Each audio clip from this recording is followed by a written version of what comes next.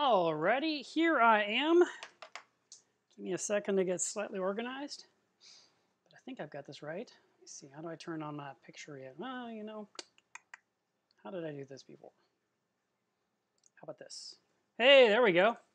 So please let me know if I sound okay, because I'm using a different microphone and I want to make sure the volume's the right amount, not too loud, not too soft. So I'd love some input on that.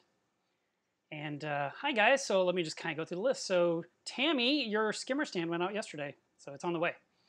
And hi Andrea. Let's see, there's Eric. Your order went out yesterday too.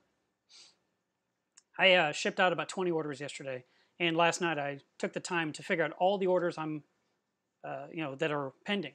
So I've got quite the list. All right, good. So volume is good.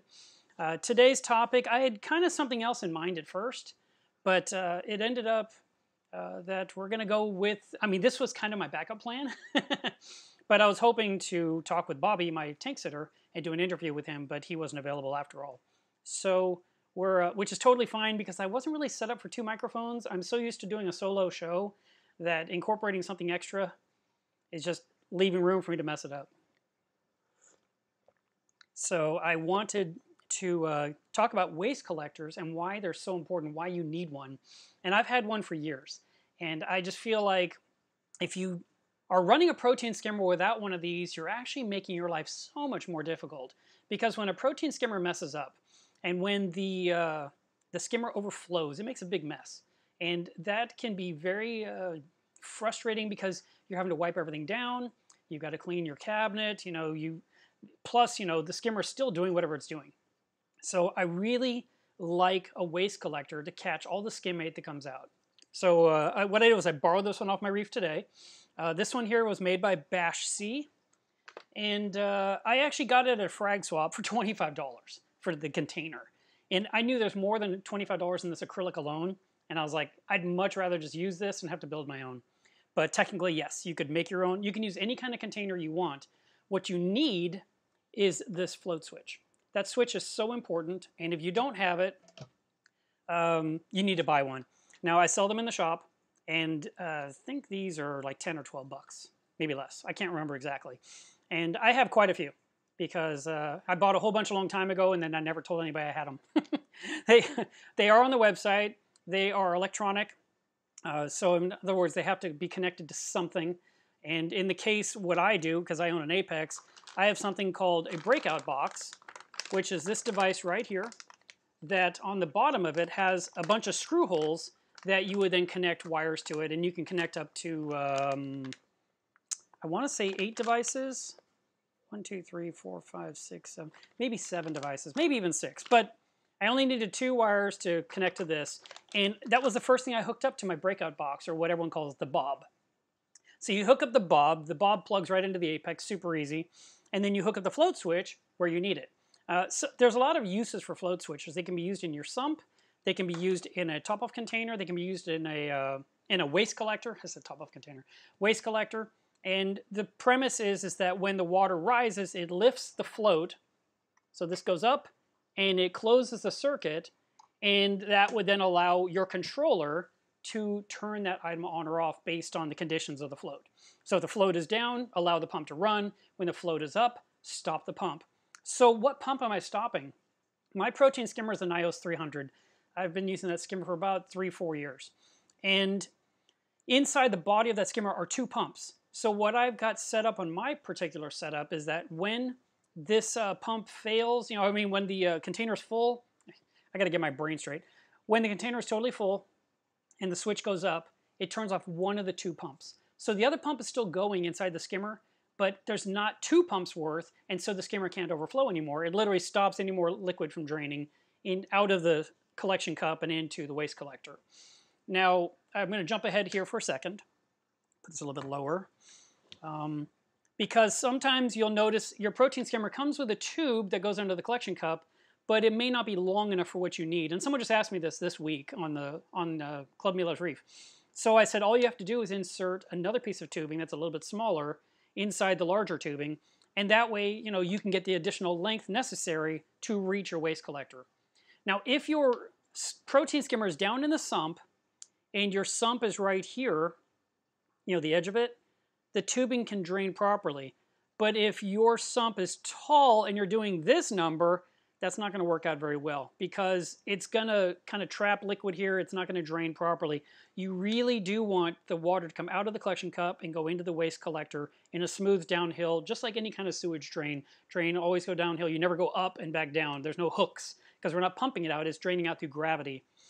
I have run it in the past where it was just slightly down and it basically kept up because as the cup got really full, it would force it down. But it wasn't a great situation. And so when I replaced my sump last year, I intentionally made sure to make sure I wasn't going to have any surprises, that I would have the waste collector the right height, I'd have the protein skimmer the right height, I had a little stand under the skimmer to lift it up a little bit. And that worked out perfectly fine for my scenario.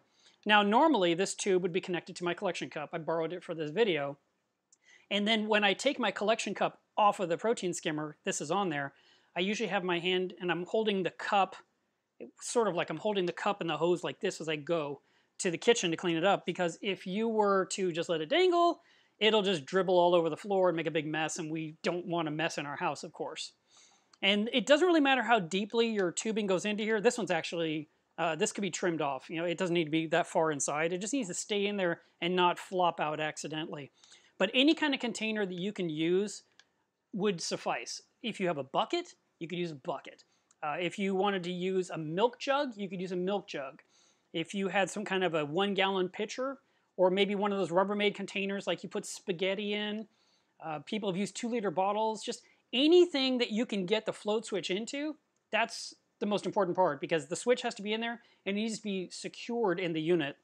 So what I did with this one, this system comes with, it was designed differently than what I did. So I believe inside here was a ping pong ball initially. And I didn't want a ping pong ball to stop the protein skimmer. I wanted power to stop the skimmer. So instead I just drilled a small hole in the bottom and I installed the float switch in there. The switch itself has a little nut on here that you can just twist to tighten, and it fits on up to 1/4 inch thick. 1/8 inch would be better, but 1/4 inch acrylic works just fine with this.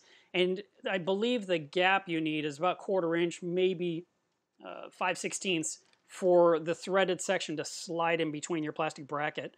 You could potentially make a bracket and just drill a hole and then thread the wire through and then thread the nut back down and tighten it down on top of the little bracket you made. But I always like the option to remove something through a slot. So if you can make a tab that has a notch in it, you could put this in there and tighten the nut to keep it in place. Now it's set. There's no benefit to running the switch upside down in this scenario, so I wouldn't recommend that. And if for any reason it's not working as planned, there's a chance that this piece right here is on upside down. And all you have to do is remove this retaining clip off the bottom, take this off, turn it over, put it back on, put the clip back on, and try again. And that's how you can check to make sure that the switch is working. Now, if you don't have an apex and you're trying to do something else, there is a way of doing it. I'm not prepared to explain all that on this stream other than to tell you you're going to be using a solenoid, and you'll be using, because this is a low voltage. You know, we're not going to run 110 volts to this. We're going to run like 12 volt or 9 volt. And so you want some kind of a solenoid and some kind of a small power supply, and you're going to cobble that together, and then this thing will actually turn on and off. And then based on that solenoid being open or closed, it will control the pump on your protein skimmer. So how does it do that? Well, just like the apex has all these outlets connected to a brain, when this rises and the liquid is full and it wants to shut off because it's too full, it tells the apex float switch is up.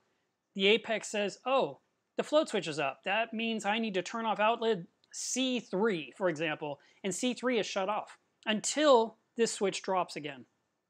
And that's how I pretty much had mine programmed forever. But before I had this, I did something differently.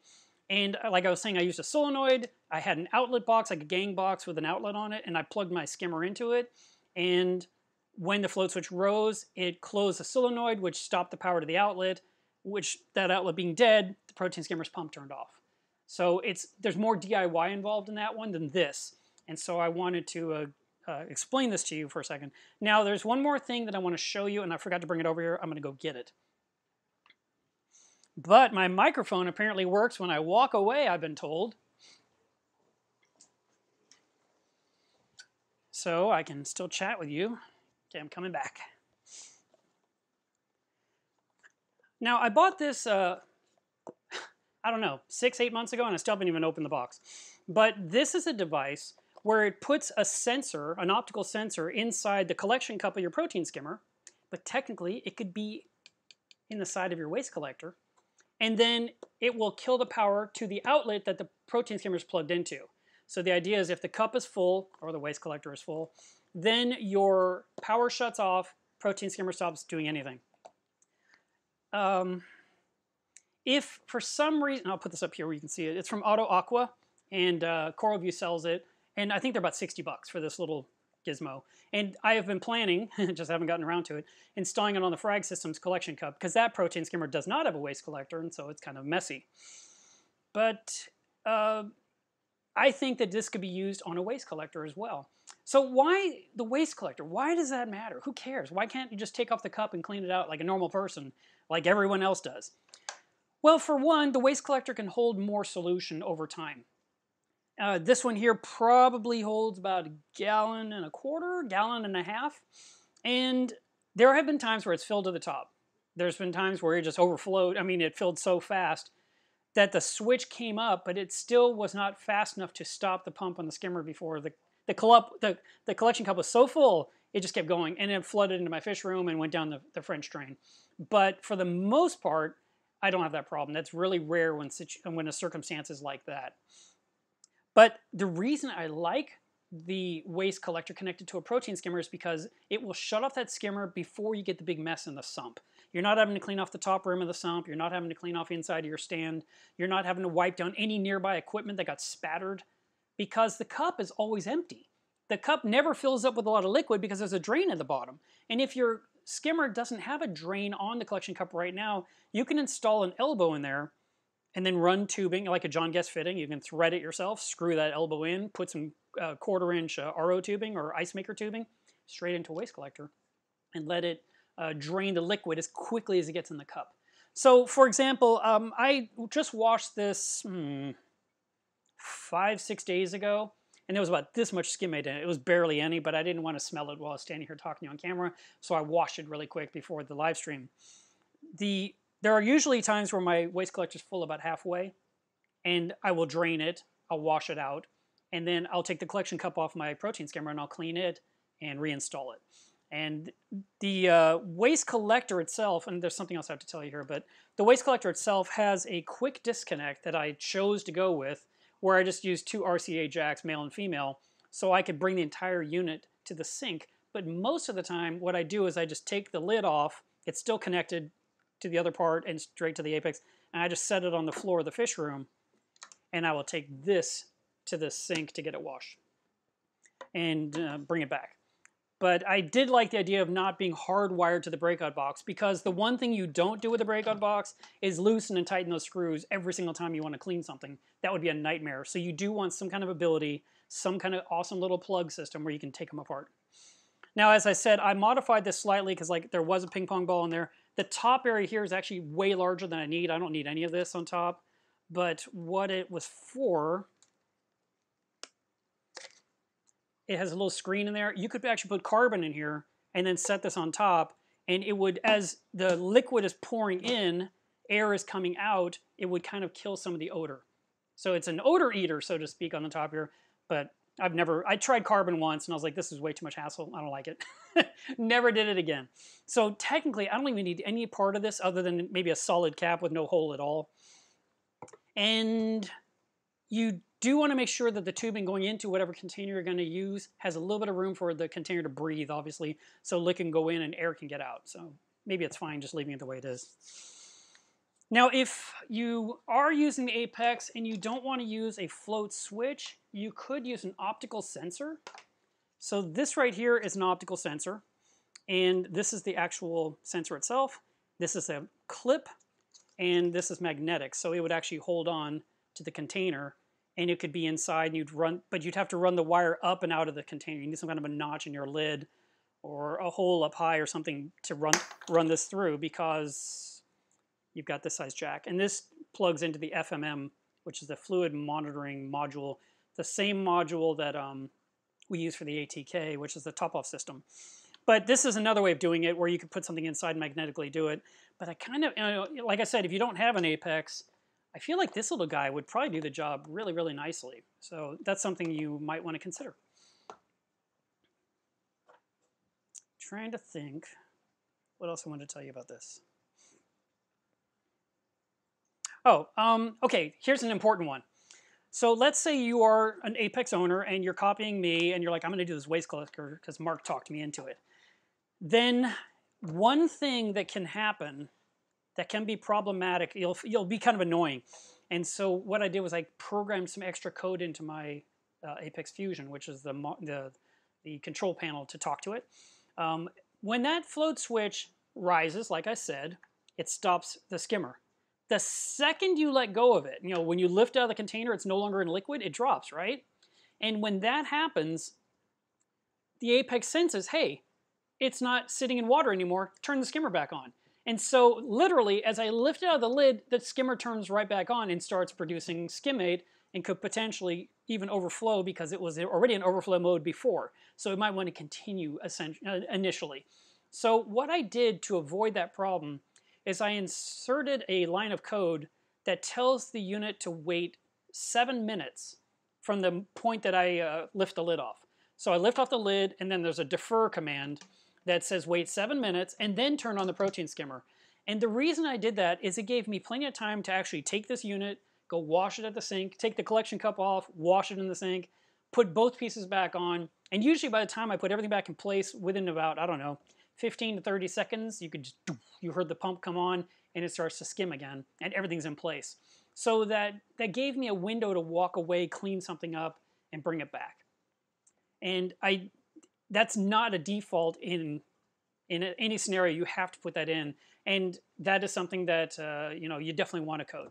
So I'm glad I did it, and it worked out really well. It's worked out perfectly, and I've probably been running this same one for, I don't know, 5 or 6 years. And I remember when I installed it, I thought I should have done this 5 years before, because I cannot tell you how many times I had to clean off the top of the protein skimmer and on top of my sump. It was always a spatter, and the spatter went everywhere. It would hit the back of my electrical. It would hit the top of the reactors. It got on the refugium light. It got on the rim of the sump. I mean, it really spatters everywhere. It's amazing how far a droplet of water can travel. And so this made my life so much easier. Oh, I got to walk away one more time. I hear my RO system trying to turn off. Sorry. I'd meant to shut that off before I started the stream.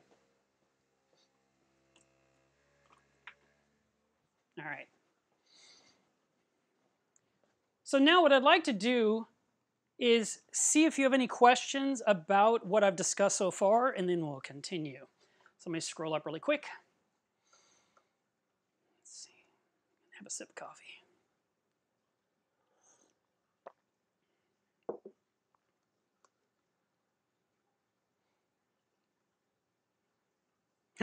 One person says, now I can test my water. Yes, it's water test Saturday.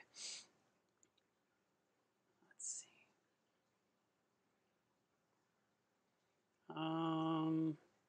Carl, I'll just answer your question now. He says, how long should I wait to do a water change after dosing Prodibio? It has nothing to do with dosing. You just dose Prodibio every 15 days. You do your water changes whenever you want to do them.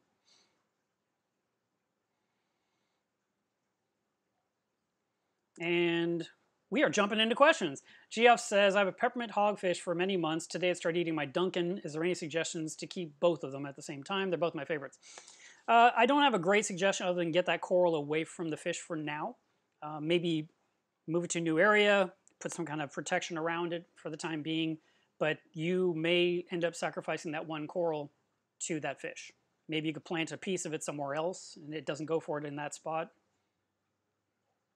Don't know. Reef Keeper, okay, so now we're talking about waste collectors. He says, I'm too OCD to need a waste collector. I clean my skimmer cup often. You know, I used to clean my protein skimmers collection cup every single day. Every day or every night, I would take the cup off the skimmer, I would drain it out, clean it, and I'd clean the neck, and then I put it back on. And I never had to worry about a protein skimmer overflowing and putting old skimmate back into my sump. And that worked, perfectly well, but it was very manual. And then later, when I added the skimmer swabby, which is the squeegee that cleans the neck of the protein skimmer, I wasn't taking the cup off nearly as much, and it would fill up with solution. And because there was a hassle factor, now you've got to take the entire apparatus with the motor that has the squeegee and the power cord and carry all that to the sink. And when I was able to get a drain going to the waste collector, I could kind of ignore the collection cup for a long time. I'd probably take it off once every 2 weeks or even once a month. It would get really gunked up on the squeegee itself, but the neck was clean. The lid of the collection cup was disgusting, and the squeegee apparatus was, the arm and the bracket, all that was just coated with this green goo, which would take a little more time to clean off. But it just, that squabby made my life suddenly easier. I didn't have to clean my collection cup so much. And when I had a little protein skimmer that hung on the back of my 29-gallon aquarium, I had the Aquasea Remora protein skimmer. I had a little square collection cup on the top. I took that off every single day and dumped it out because that was hanging on the back of my tank behind the tank. And if that collection cup were to overflow, it would overflow behind the tank and all over my furniture and onto the carpet. So I made it it was a very normal practice for me to remove that cup, rinse it out, clean it, put it back on, put the lid back on top. So I would definitely recommend, if you're not going to automate things and do this kind of scenario, then be sure you're staying on top of cleaning those out.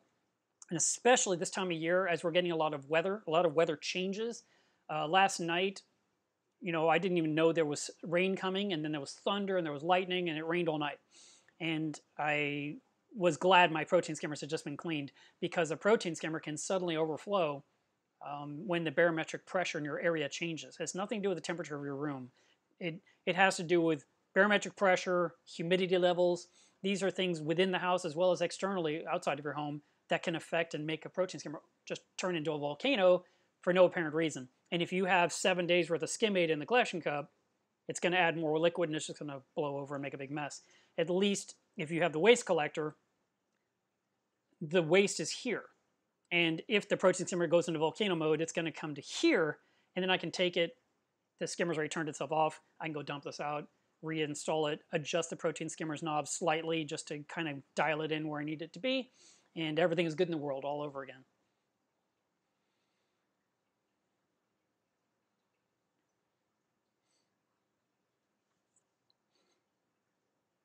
Oh, yes, thank you, Reef Keeper. She said Reef Octo skimmers. They have a kit by Reef Octopus or Reef Octo that is an exact add-on that you can use for your protein skimmer that has that solenoid outlet thing that you can hook it all up. And then I know Avast Marine has some kind of a thing called like the skimmate locker, which I think is a kit that you affix to a bucket. And then you can go ahead and set that all up. The one thing like I said, I'm using a mechanical switch, which is really, really important for this to work. There are other types of methods that work out there that deal with when this is full, no more water can go in. It creates like a back pressure on the protein skimmer, which then should, in theory, turn off the skimmer. But if the collection cup has holes in the lid, you don't get that back pressure because the air is just pushing out the top of the protein skimmer's collection cup. So there are times, like I had a Life Reef skimmer and I couldn't do anything with that. I couldn't make one change. Every single idea I came up with when I talked to Jeff, the owner of the company, I said, can I do this? He said, no. Can I do this? He said, no. Would this work? No. Would this work? No. I had like 5 or 6 different things I was trying to do. And every single one would not work with his brand of skimmer. I was like, all right. But my Euro Reef had a lot of holes in the lid. And so, like I said, when the cup was really full or when the thing was in volcano mode, it spattered out of like 12 little holes and just went all over the cabinet, and it was very annoying. But if you can find some kind of an add-on kit, like I was saying, this is a cheap one, obviously. The one from Reef Octopus probably will cost $100, maybe even $150. But it's rugged, it's durable. When I saw it, I was like, this is awesome for people that don't have anything. They could get this kit, and they should be able to hook it up in about 5 minutes flat, and that would be awesome. So thanks, Reef Keeper, for reminding me about that. Tim says, where did you get the Swabby? I got it from Avast Marine. Avast Marine has all the pirate-based stuff, and the skimmer Swabby, the minute I saw that, I was one of the first people to like jump on board and place an order. And I've been running one ever since. I've probably been running one for 10 or 12 years. I've had to replace the motor 2 or 3 times because they eventually burn up. And it just makes my life so much easier.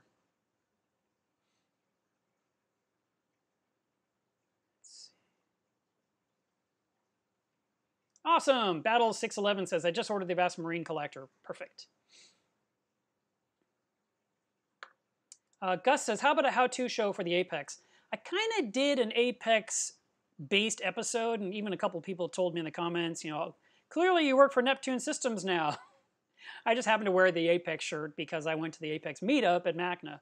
But I had so many Apex products here, it was just like a, sort of like a commercial, but it was really me just explaining each component and what they could do. But I never feel like I'm super qualified to explain how to use the Apex because when you are trying to do exactly what I'm describing, if I don't explain it properly, if I don't get it exactly right, it won't work for you and you'll be upset. I mean, that's why we watch these tutorial videos, to know exactly how to do it so we can get the job done. And I just always feel like I'm going to make a mistake. I'm going to say it wrong, you know? And so I've talked a couple of times with the guys at Neptune and said, you know, I kind of want to do like a starting from opening the box and just chapter after chapter after chapter doing each part, you know, do it with them so it can't be said wrong. Almost like an interview style. And they've said, yeah, but, you know, logistically, the whole thing of getting them to give me their time to do this is kind of far-fetched. It might be easier for me to make some kind of a series with another Apex guru, you know, somebody like Dwayne or somebody that really knows their stuff, and we could just, I would love to do a side-by-side with someone. And like I said, just hook up one component after another. Like, all right, you know, we've got the Apex plugged in. Now, how do I get on my Wi-Fi? And then we get on that. And like, now I want to hook up my protein skimmer. How do I do that? And then now I want to hook up my light. How do I do that? Well, how can I change the color of my light? And I would love to do a series, but it's a whole huge undertaking. And odds are there's other guys out there who have already done it anyway. St. Gingerbread says, it seems like there's a lot of fellow British viewers on this week, fully international audience. Yeah, people listen to this or watch this show from all over the world. It's really cool. Derby City Reef says, my DKH has risen over the last 2 weeks without a water change or dosing. Any ideas? Not really, unless it's just coming off the rock. But in the meantime, what matters is what was the number, what is the number, is it too high, or is it just kind of up, you know? And then maybe doing a water change to bring it back down to your target level.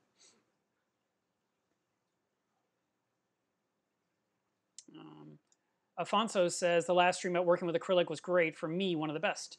Would like to know more about the theme. You could build more items. Keep up the excellent work and stay safe. Thank you very much. I appreciate that.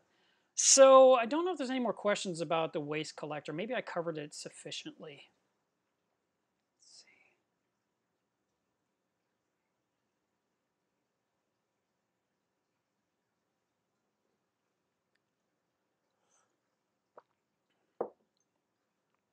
Oh, someone was saying, could you do something like this for an RODI system?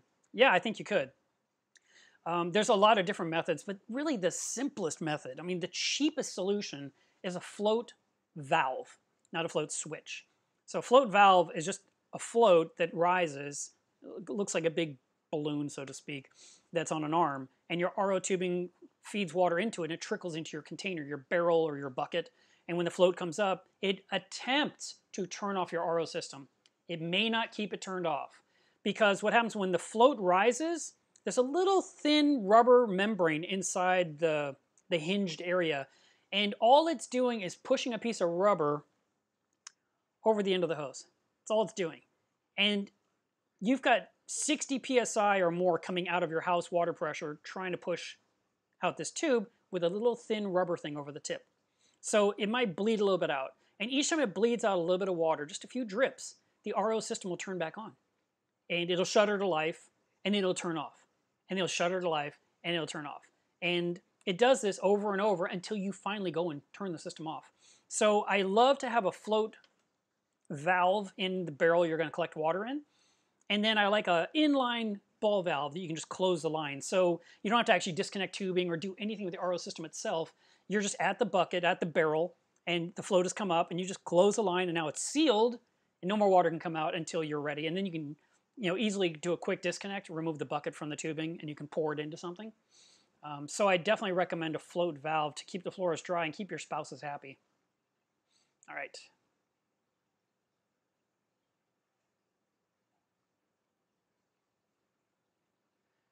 Well, I don't see any.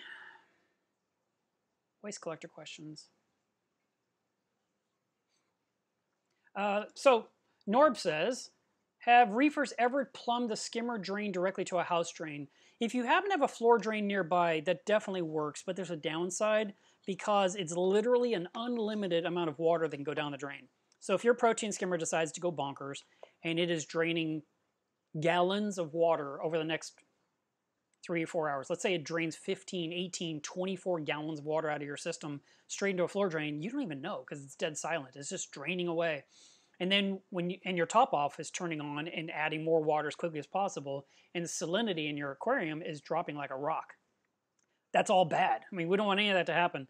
So it's much better to have some kind of a system like this, for example, that can disable when it's reached a certain amount. You know, losing a gallon or a gallon and a half from my tank is nothing. If I had this on a 5-gallon bucket, which by the way, I've done that before. One time I was trying to deal with the skimmer overflowing after using ChemiClean, and this wasn't big enough. It would fill up so fast that I took a 5-gallon bucket and I took a clamp and I stuck it on the side of the bucket to create a little lip, and I set this right on top of the 5-gallon bucket, and when the thing hit about 4.5 gallons, this thing came up and it stopped my protein skimmer. I dumped the bucket out, put the bucket back, put the lid on top. So it made my life a little bit easier in that scenario and didn't have to really make any changes other than get a bigger vessel under my apparatus.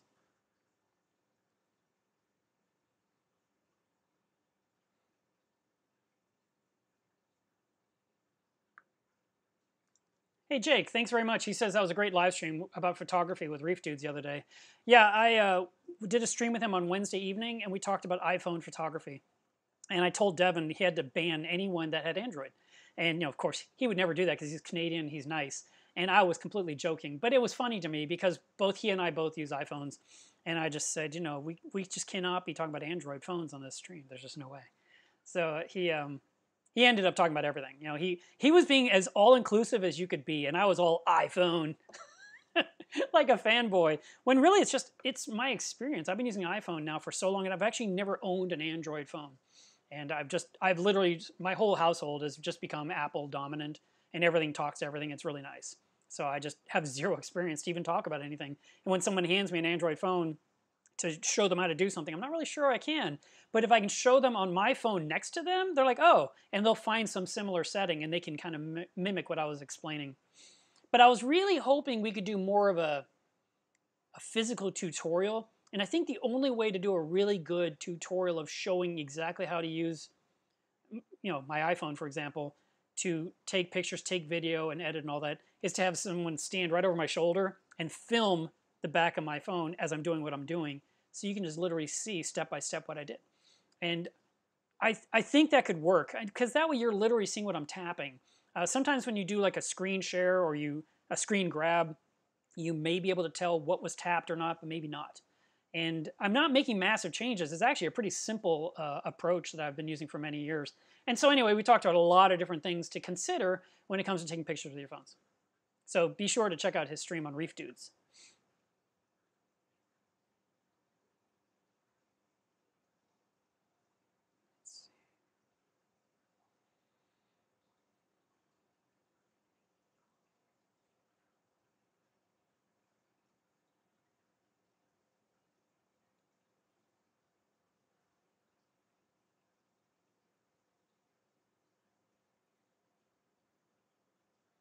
Macy's Daddy, yeah, it does have a area on the top here to put carbon. It's probably good for a month at a time, but it just seemed like it was a hassle and just kind of messy, and I had to be careful not to spill any of the grains out the top, and so I just decided not to do it. It just wasn't that important to me.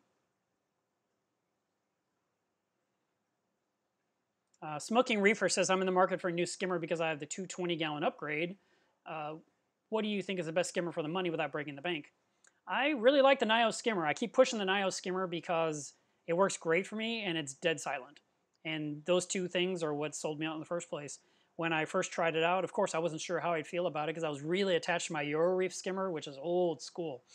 And the Nios uses very little power. It's super easy to adjust. It's relatively easy to clean. And I've had one running for 4 years. I've had another one running for about 3. But that one that's been running for 3, it's the smallest one, and I want to go one version up. So I would recommend that you get like maybe the Nios 220, I think is the number I'm thinking of.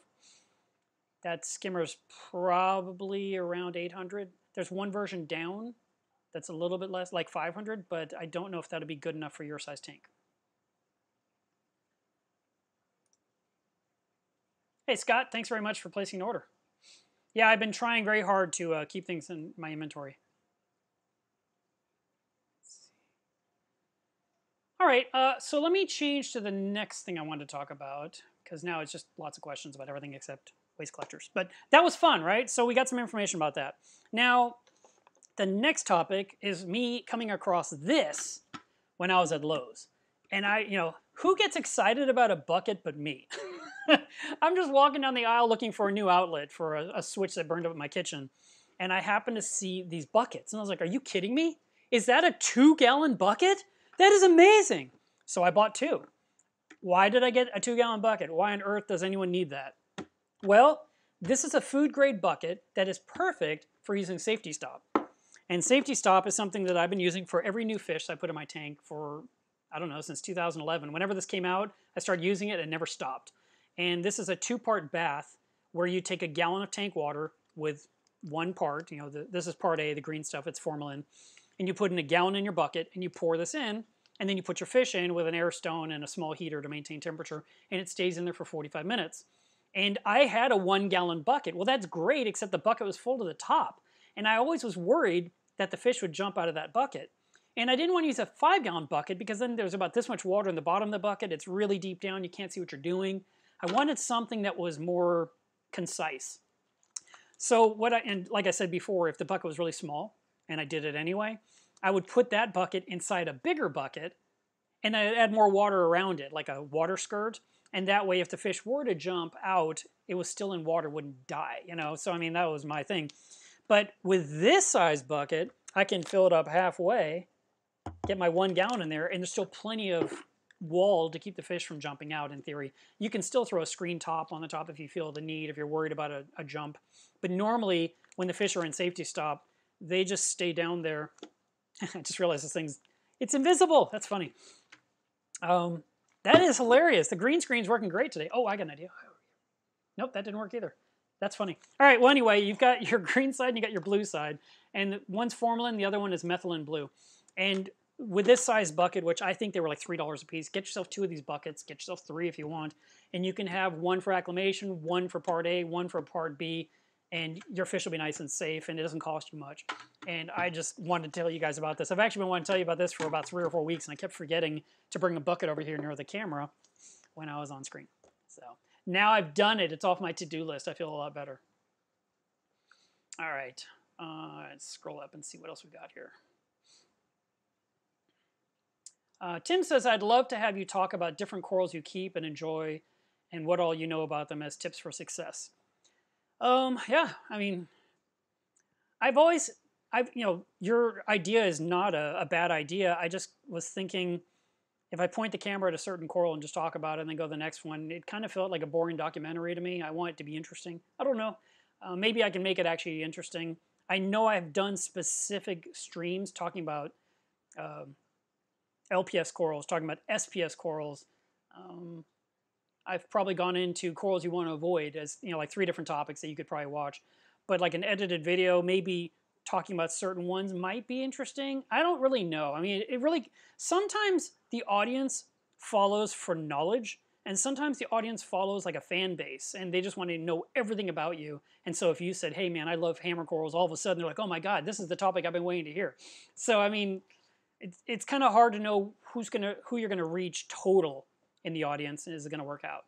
But yeah, I mean, it's on my list. It'll probably happen at some point. So thanks for asking.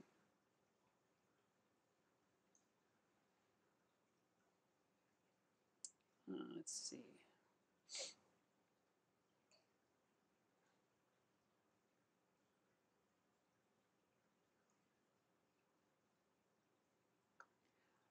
Gary says, I saw in a post you stated that the pulse power pump routines could shorten the life of an aquarium. Can you explain this? Yeah, back in the day, like for example, the Vortec pump came out. they would show it at MACNA and different events like that, Reefapalooza, for example, and there'd be this huge wave just rocking back and forth in the aquarium. And Tunzi, matter of fact, Tunzi came out with one before that called the Tunzi Wave Box. And it was a box that you hung in the corner of your tank, and there was a pump inside the box, and the pump would turn on and off at a rapid succession, and it would suck water into the box and then push it out and push it in and push it. And this routine would create a wave moving back in the aquarium. Well, the big concern was that if you're running a wave, if the tank is literally rocking on the stand, how long is the silicone going to hold? And so manufacturers started stating, if you're going to use your tank in wave mode, you'll probably shorten the lifespan of the aquarium by 20%. So if you have a 5-year aquarium, it'll probably be good for 4 years. If you have a 10-year aquarium, it's going to be good for 8 years. It's just something to keep in mind because you are putting stress on the box of glass that is designed to sit stationary, and you're doing something, let's call it unique. You don't see freshwater people doing wave action. It's only a saltwater people that does it. So it's just a potential risk that could happen. Now, myself, I don't enjoy looking at wave action. I have no desire. I've never had my tank. I tried for like 1 week or two to actually create a wave in my tank. I was like, this is stupid. I don't even care. And some people really enjoy watching the corals just do this back and forth. You know, that's just their thing. Or they even watch the fish moving back and forth in the water column, but they're not swimming. That's just not for me. So, but that is basically the concern, is that it could actually affect the seams and make the tank come apart.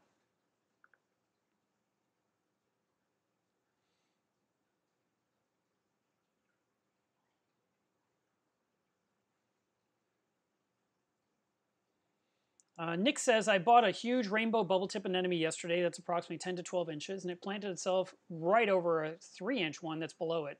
Should I worry about it? They're both bubble tip anemones. In theory, it should be okay, but what may happen is that the big one could shadow the little one so much that the little one just shrinks even more. Or maybe the little one will move to a new spot now, so you're going to have 2 different ones wandering around in your tank. Make sure that you cover any intakes of any power heads so that they don't, the anemone doesn't get sucked in. It's really, really important. But yeah, bubble tips should be okay with each other.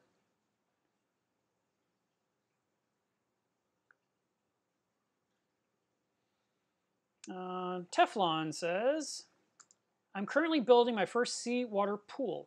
It's 500 liters and I have cats. Do I have to pay attention so that the cats are not endangered?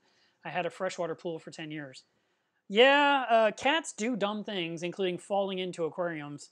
And so if you have an open body of water, there's a good chance the cat could end up in there at some point. And as long as he can get back out, that's the first part of the battle. But most people that own cats, I'm not a cat owner, but most people that own cats have covers on their tank of some kind to protect it. And you may need some kind of a cover on top of this pool that you're setting up.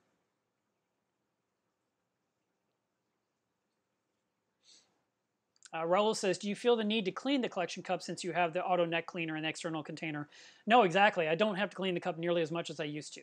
I used to clean it every day because it was sort of like, I would tell people, why would you not clean the collection cup every day? Do you flush the toilet every day? And they're like, well, yeah. I was like, well, it's the same thing. So that was my, like I said, it was my routine. But when things got automated, I found that I didn't need to clean it as much. And if anything, I've probably gotten a little bit more lazy about it. In the recent, few weeks, I've been more on top of taking the cup off and cleaning it. I don't even know why. I just suddenly did. Art of War says, do you plan to come back to Riverhead Aquarium? It'd be great. I'm not going anywhere. I have one trip that is a sudden spur of the moment trip that's happening this week that I'm going to go see my mother. I haven't talked about it publicly, but she's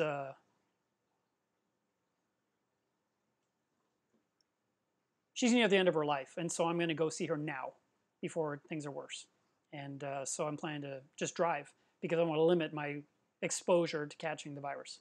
So I feel it's safer for me to just get in my car and get out occasionally to fill up a gas tank than to deal with everything that happens in airports and baggage claims and Ubers or taxis or rental cars. I have no idea who's touched anything before I get in.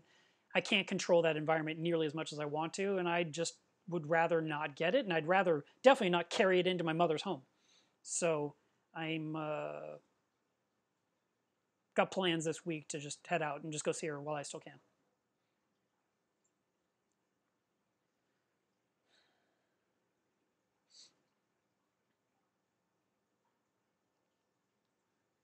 Renee says, do you know what's in the DNA of coral? Nope. Graham says, are branded all-in-one tanks worth it? Branded? You mean like some certain company makes it? I think all-in-one tanks can be nice. I think they're great for someone who wants a simple setup. And the only thing is the limitation is you may not have enough room in the back to do some things you want. But if you can use it out of the box the way it's designed and keep it really simple, you could probably have a nice little simple ecosystem. It might be, all-in-ones tend to be small, usually. And in those scenarios, a lot of people tend to stick to almost making it a species tank rather than a full-on reef. I mean, anyone can do anything. I've seen people make a reef in a vase. So I mean, anything can be done. But if you're trying to make your life simple, then an all-in-one tank, it can be a very nice convenience. You don't have to deal with sumps. You don't have to worry about things draining, but you're having to top off manually. Or you've got to set up some kind of automated system. I mean, I'm all about automation, so it can be done. But are they worth it? Yeah, I think so. I had a friend who really wanted a very special custom tank, and he was so frustrated he didn't have it. He says, man, I just want this tank, and I feel like it's so long out. I said, just get yourself a small tank now. And he basically followed my advice, went to the fish store, bought himself something cute that probably held, I don't know, 15, 19 gallons or something. Set it up, got some rock in there, hooked up a bunch of gear, got a really cool light on top, got some stuff from me, got some of my anemones, some of my clownfish, and he had this beautiful little ecosystem. He says, I have never been happier. He said, that was the best advice you ever gave me. And I was happy for him because he no longer had to wait for a tank. And I even did a stream about this probably a year ago where I said, stop waiting, set up a tank today. B-Speak says, so are you the other reef dude? You know, I have been asking him for years who the other dude is, and he keeps saying he's going to tell us, and he's never done it. I just feel like there's some huge story that we're being left out of. Reefkeeper says, I still have the Euroreef CS6-2 skimmer in my garage. I forgot all about it till you mentioned it. I still have my old skimmer in my back room, because technically, if the Nios died, I'd have a backup skimmer. I don't know that I want to run it. I don't know if it will run, but I cleaned it really well before I stored it. But, you know, I don't know if those Eheim pumps are even going to come back on when it's time. Sergeant Gingerbread gave me a super chat. Thank you very much. And he said, started watching this channel 24 months ago. From the start, and managed to catch up to the latest video this week. I have learned a phenomenal amount. My first tank is ready to go. Thanks, Mark. Wow. I'm thinking you probably heard the same stuff over so many times during that. Andrea took the time the other day to figure out exactly how many hours on my channel has been live stream only. And I thought it was going to be more. I thought it would be something insane, but it really wasn't. And I think it ended up being something like 11,000 minutes, which isn't a lot. And it kind of averaged out to like each stream was about an hour and 45 minutes, or maybe it was an hour and 25 minutes. She said in the beginning you had these short ones, and then one day you hit 2, and then you never looked back. And now it's like 2 hours long, 3 hours long, 4 hours long. You know, you're like, I'm never going to a short one again. But there are times where I do need to do a short stream. And you know, I was doing some streams to Facebook for a little while. Not videos, but streams. And they've changed some stuff in how you have to do it. So I've found it to be overly complicated. I was like, man, I can just hook this up and go. I mean, I say that. There's a little more effort in making this work. Where's my phone? Oh, I was going to take a picture to show you guys. But this room right now took me about 30 minutes to set up because I was trying to put a green screen behind me, and I wanted to have the area here for a table to put things on and have the computer. Anyway, I've got 3 lights running around me. And but I thought, well, if I can do this relatively simply, just set it up, why can't I just do the same thing on Facebook? But there was some kind of, I needed some kind of plug-in, and it wasn't like just turn on and go, which I'm so used to doing here. I mean, once I've got all the room set up, I can just go ahead and hit start. And with Facebook, there was something more involved, so I haven't done it. But I used to. I used to grab my phone and just stream from the workshop or stream from my desk or whatever, and I haven't done that in a while. So you guys on YouTube are getting spoiled.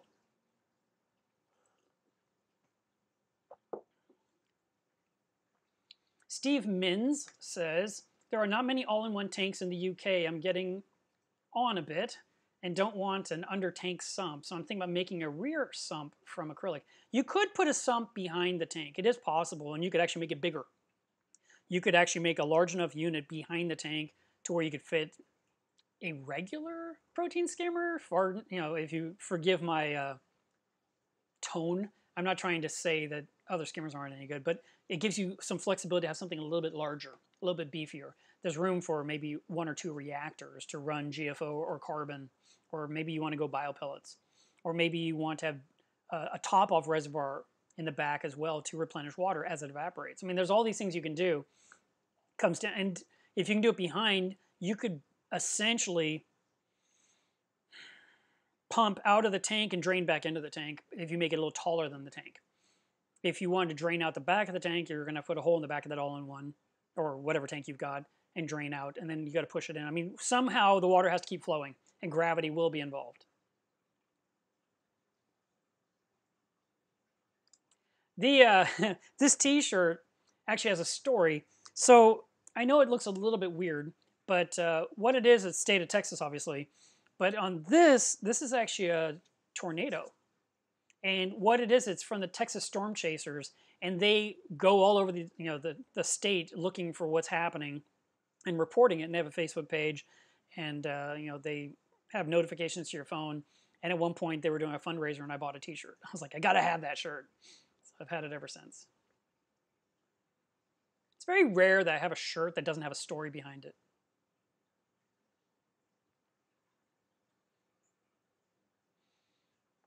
Adam says, I'll be ordering baffles from you as soon as I can get through this COVID thing. Question for you, do you cut panels for 7-inch socks as well? A panel? Do you mean some kind of a bracket you can set a 7-inch diameter sock into? Yeah, I can make that. That's not a problem. Smoking Reefer says, I took your advice on Cyano. He's talking about Red Cyano RX. It works fantastic. 99% is gone. Not sure if it's totally gone. Shall I give it another dose, or can this be harmful? I don't want to push my luck. It's the last day today. If it's 99% gone, you probably can just be happy. But I think that's it. I think I would let it go. I'd do your big water change, and I would then deal with the protein skimmer overflowing and drain as much of that as you can and replace that water with a new salt water.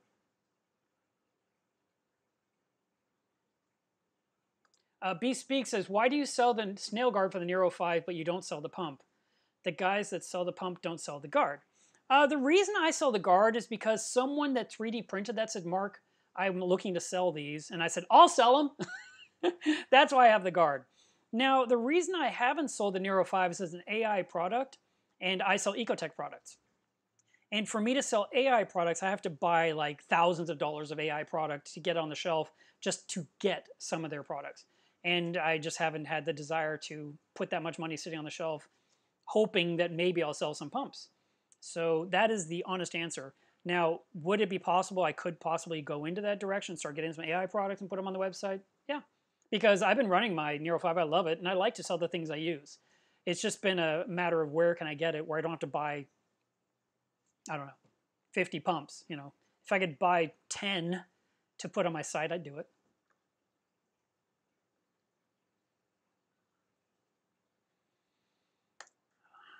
Andy Rude says, I'm in the market to buy a new return pump. Should I buy 2 pumps, one for the UV chiller, one for the tank, or one big pump to do both? I like to have 2 pumps for that situation, where one is the return pump dedicated to get the water back up to the tank, and the other one for all the accessory equipment. That's what I like to do.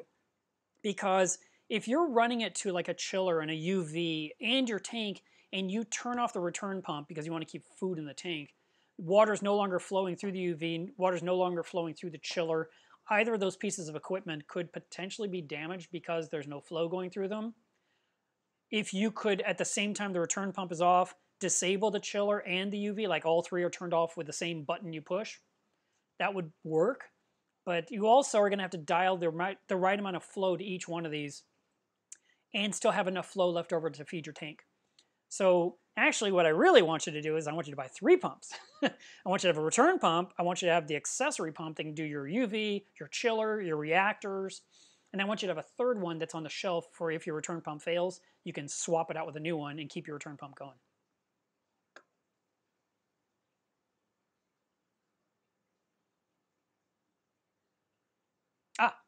Raul says brewery supply shops also have the 2-gallon buckets in case you can't find them in the big box stores. Thank you very much. Oh yeah, someone mentioned there's lots of sales this weekend. It's a holiday weekend here in the U.S. Monday is Memorial Day, which means I can't ship anything. But there's a lot of sales that are going out. There's been a lot of emails coming in saying, buy our stuff, it's on sale.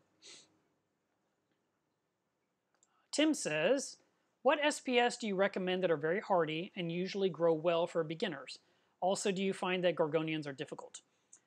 So the first question, Bird's Nest is a great beginner coral. It's an SPS coral, and it comes in 4 or 5 different colors, 2 or 3 different styles, and they grow quickly, so you can actually see that you're doing a good job. And so I really like them for that. And they're relatively hardy, but they do die quickly. You know, if something goes wrong, the whole thing goes up in smoke, like cotton candy is just gone. Yesterday was great, today it's gone. So that can be a little bit frustrating, but I still wouldn't say don't get that coral because of that. I have bird's nest in my tank right now. I've got 3 or 4 different kinds in my reef, and they're all just kind of doing their thing, and they're pretty. But they're great beginner coral. Another good SPS coral that I like is the Passillipora. And people always say, oh, don't get Passillipora because it'll spread and put babies in your reef. Never happened to me, not once, not with all the different ones I had. I just had a nice little colony that grew. But they do have the ability to throw a bud, and that polyp will land somewhere else. And I was watching someone's video recently, I forget who it was, and he was showing his tank. I'm trying to think who it was. Anyway, he had some Passillipora growing on the flow accelerator where the water's shooting into the tank. It was just growing a little colony right there, a little mini colony. It was really cute. And he didn't put it there. It found its own way there and landed there and stuck and started growing. So there is a chance you may end up with more Passillipora than you want. I don't really consider that a bad thing unless it's everywhere. And of course, you can always just break it off of that spot and put it back where you need it. So I don't see that as a deal breaker. So those are the ones I recommend. Then you asked about gorgonians. Are they hard? If you can get a photosynthetic gorgonian, which means it is part of its fuel or intake is light, that's going to be a lot easier than a non-photosynthetic gorgonian, because the non-photosynthetic ones have to be fed. You have to be on top of it. You got to, whatever you're going to do, whether it's Benereef or phytoplankton or reefroids or any of these different products that we can mix up and pour in the tank for broadcast feeding, that would be how you're going to keep them alive. But the photosynthetic ones, they just seem to be bulletproof. They'll just live. I mean, I've had the same one now going for 8 years, and it grew from 3 little tiny fingers. And I've cut off several branches. I shipped a branch to someone recently. He was determined to have a piece, so I sent him one in his order. But no, I don't think they're difficult. Estonian Reaper says, do those 2-gallon buckets mean you'll buy more fish soon? There's maybe, it could happen, but at least now I'm prepared if I suddenly get a hankering for a new fish. And then he asked, how's the cleaner wrasse doing? Consuelo is doing quite well. It's amazing. And he is constantly cleaning the other fish. I've watched it go up and clean the Anthias, the yellow tang, the purple tang, always following Spock like a remora. It's crazy. And Spock just tolerates it. It's kind of amazing. But sometimes that cleaner wrasse nibbles a little too hard, and Spock turns on a dime like, I will kill you if you do that again. So it's a good relationship, and it's kind of amazing. And then when I put nori on the clip and hang it on the glass, I will watch the cleaner wrasse come up and eat a whole bunch of nori. So I've been really lucky with that one. Remember, when I introduced that in my tank, I don't know when it was, whenever the video was published, I was really concerned it wouldn't live, because historically they don't do well in reef tanks. I mean, eventually you'll get a good one, but there's more chance of it not working out than working out. And I don't know why that is. By the way, this week I shared a really cool story about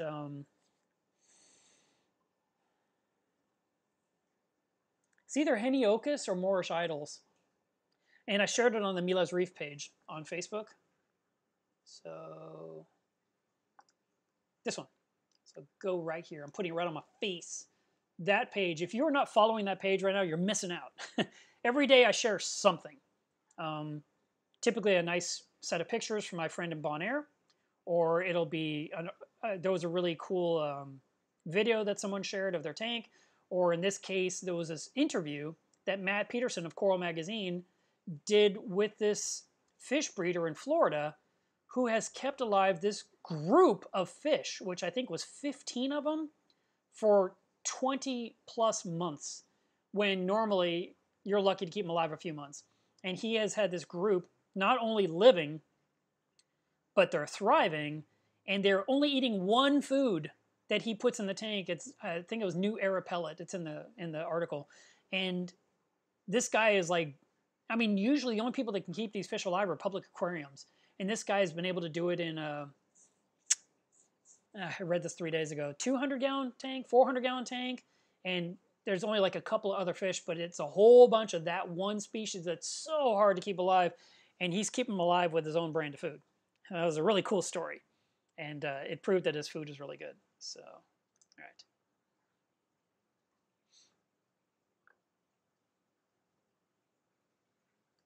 right. JB23 Guitar says, you mentioned using half a cup of carbon per gallon. How many grams is that?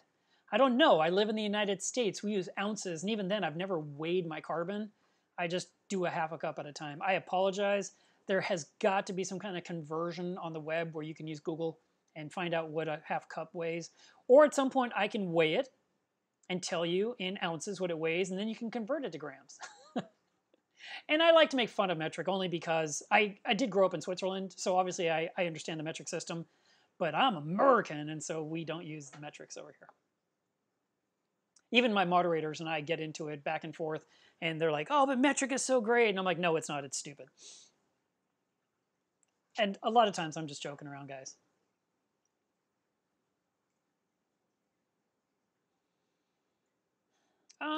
Insane Reefer says, what are your thoughts on DKH dropping 0.2 points daily?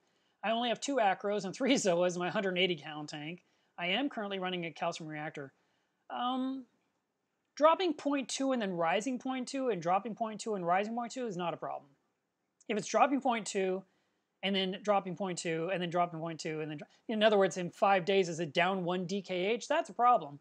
But since you've got a calcium reactor running, ideally you're supposed to kind of, it's going to fluctuate some, but you only have 2 little tiny corals. So in theory, your calcium reactor hasn't quite dialed into the sweet spot.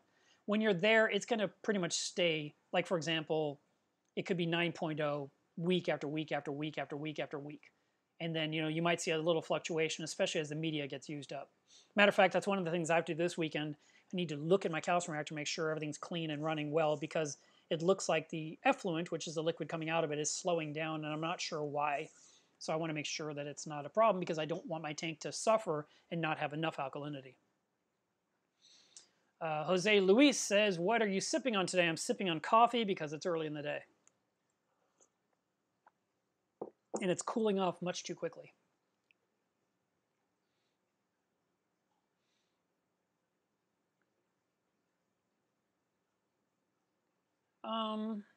Tim says, have you ever heard of bacteria from carbon dosing that can eat phosphate? Are they also eaten by corals? Can it help with their growth, which in turn help them utilize more nitrate?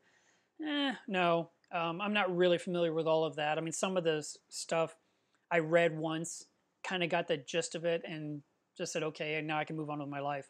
And I have done carbon dosing in the past, like dosing vodka. And the plan for that was mainly to remove nitrate. And then, if once that was done, then it would start removing phosphate. In my own case, when I've done carbon dosing, I've seen, well, when I did vodka, it did it. It took a long time, but it did it. But then I've tried other carbon dosing where my phosphates would drop like a rock, but my nitrate didn't even budge, which was really weird. It's always nitrate first and then phosphate, and for some reason my system was like, no, we're going to get rid of all that nasty phosphate. And it became a problem, and corals started to suffer, so I stopped. But could the carbon, see what carbon dosing basically does, like I said, I'm not the chemist on this one. I would actually have to defer this to an article that was written in Reef Keeping Magazine a long time ago that I consider to be the Bible when it comes to carbon dosing. That's where they explained it in way too much detail. But the essential nugget of it that I got from the full write-up was that by dosing carbon to your tank, you're increasing the bacteria level in your tank to a higher percentage. So like, let's say you don't carbon dose and your tank has 100% bacteria. And then you carbon dose, and now you're at 105% bacteria, and you dose that steady amount and stay at 105, and then you increase slightly, and you're at to like 107%. And then, I'm just using random numbers here, but the point is, as you carbon dose and the more you put in the tank, the more you're overcharging the bacteria. You're putting in more bacteria in the tank than it normally would have, and they are feeding off of that carbon dosing, which allows them to help consume more waste in the system, is the principle behind it.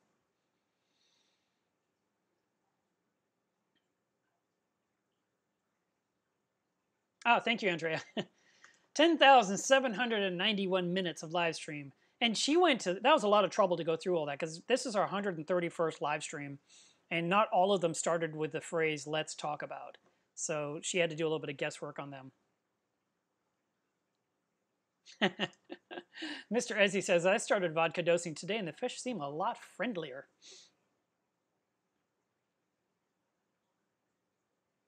Let's see. Trevor says, what are your thoughts on Cyphastria as a beginner coral? Yeah, the meteor shower is very pretty, relatively simple to keep. They're not demanding, they're slow growing, they're very pretty. That would be a good one. Dan says, I want an anemone. What lighting would you recommend? Would a Kessel A160 be enough? Thank you. Depends on the size of the aquarium and the location of the anemone. The 160 might be enough. The 360 would probably be better. And the 360X would be awesome.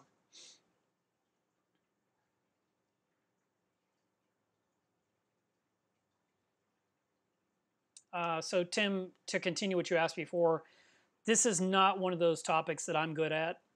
And so he said, supposedly the corals have a good mechanism for removing nitrate, but poor for phosphate uptake. This is the reef active topic I heard Lou talking about. See, Lou is who you should be talking to about this, not me. And several of you have said, hey, have you, heard Lou's talk? I have not. I just haven't. I've had people say, haven't you heard this? Haven't you heard that? I haven't had the time. I do get to watch some TV, but I find myself working all the time. And someone shared a really cool video today or last night at 1 in the morning on his YouTube channel. It's like a 5-minute video, and he says, hey, your stand has no woodwork around it. And so it inspired me because mine doesn't have any either. So I've done the woodwork and I've filmed it to hopefully inspire you to close your tank up as well. So I watched this video and he did a really nice job. So it's in Club Milos Reef if you want to check it out. And the one thing I was concerned about if I were to do woodwork is I want the paint to be glossy or even matte, but it needs to be streak free. I don't want runs or drips. And his panels were phenomenal. I mean, they looked like a painted car. And I was watching, I was like, how the heck did he paint it that nicely? And then he said he couldn't do that, so he sent it to a professional for them to do it. And I was like, that makes a lot more sense. So technically, if I were to make my woodwork, I could then give it to somebody and let them shoot it, like, somebody does this stuff for a living, and make it nice and pretty. He did say it was not cheap, which I'm sure is true. But his tank looked so much nicer with a nice skirt wrapped around it, so to speak. And he did a really cool cutout for his electrical that was not a rectangle, it was not a circle, it was kind of the shape of a house. And it looked really, really nice. It's someone from over in Europe because they had the weird plugs that I'm not used to seeing here. So I do try to watch the videos, but I've not heard Lou's talk. So you guys keep asking me, have you heard Lou's talk? I have not. And you keep asking me, have you tried Bioactive? No, I don't know anything about it. And the only way I ever will is when I finally have the time. Now maybe, during my super long drive, I can play the YouTube video in the background and listen. Perhaps.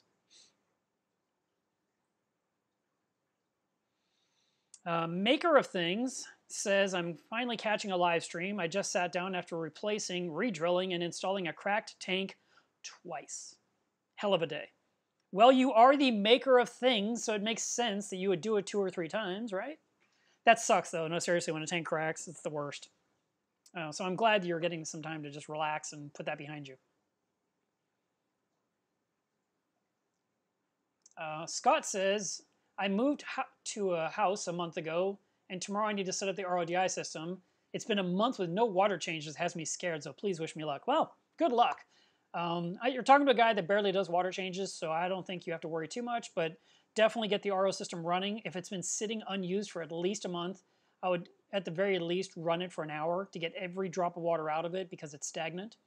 And then start collecting water for your aquarium, but I would not just turn it on and start using that water immediately.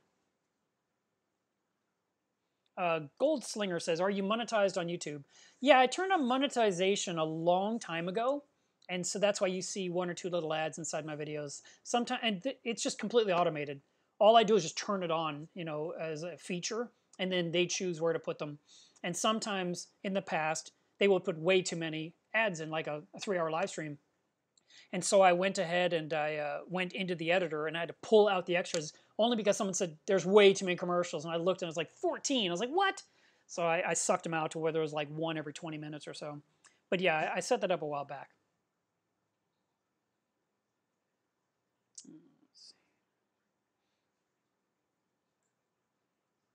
I think it's time to change the background. Let's go with this.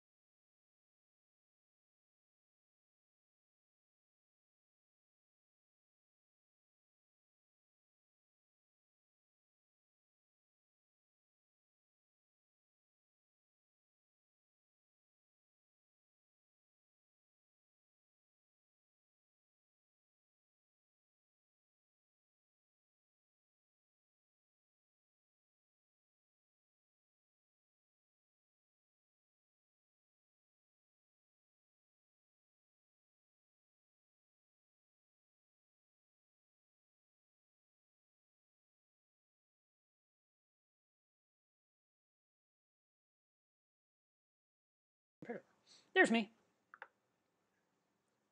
And since I'm looking off to the side, I should flip this so my picture's backwards. Nah, I'm just going to leave it. I don't care.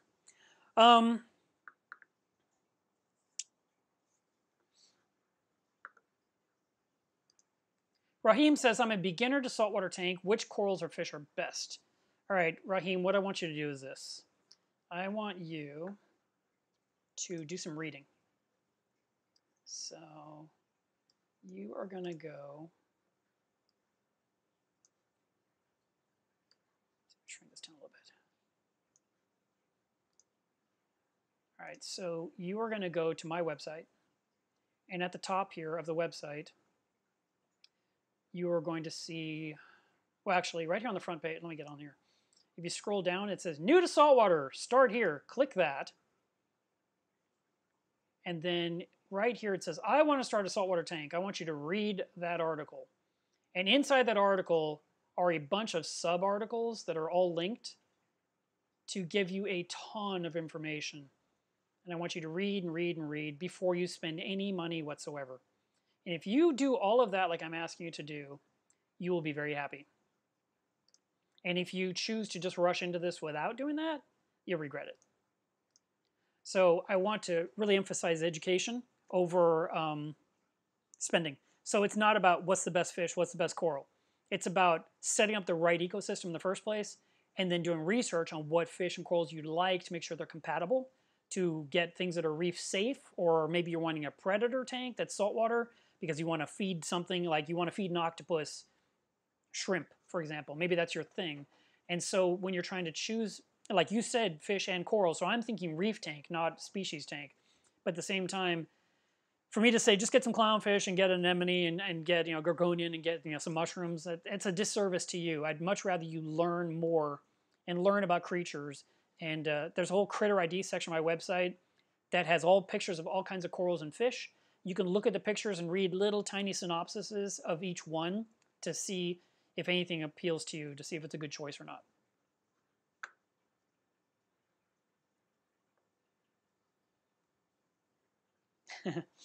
Scott says, of course, see, I say something and somebody discounts it immediately. He says, my BioCube was overrun with bacillopora. I thought it was cool at first, but it's killing many of my other corals. Well, yeah, like I said, you might have to trim them. And if you have to trim and remove, like sell the frags at the fish store, sell the frags to other people, throw them away. I mean, that happens too. If you have too much of something and no one to give it to, then you just do that. But I would suggest that you do keep it under control so it doesn't sting other corals. It is a very hardy coral.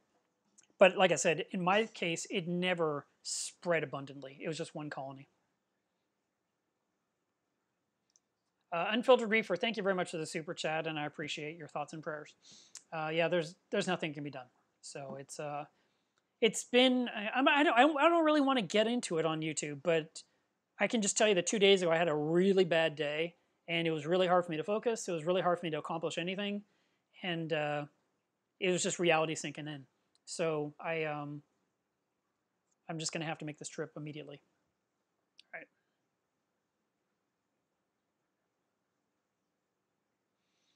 All right. Abe says, my brother and I just bought a 125-gallon tank with double overflows drilled and a custom 40-gallon sump. Anywho, I'm kind of intimidated about plumbing it. Any tips or advice?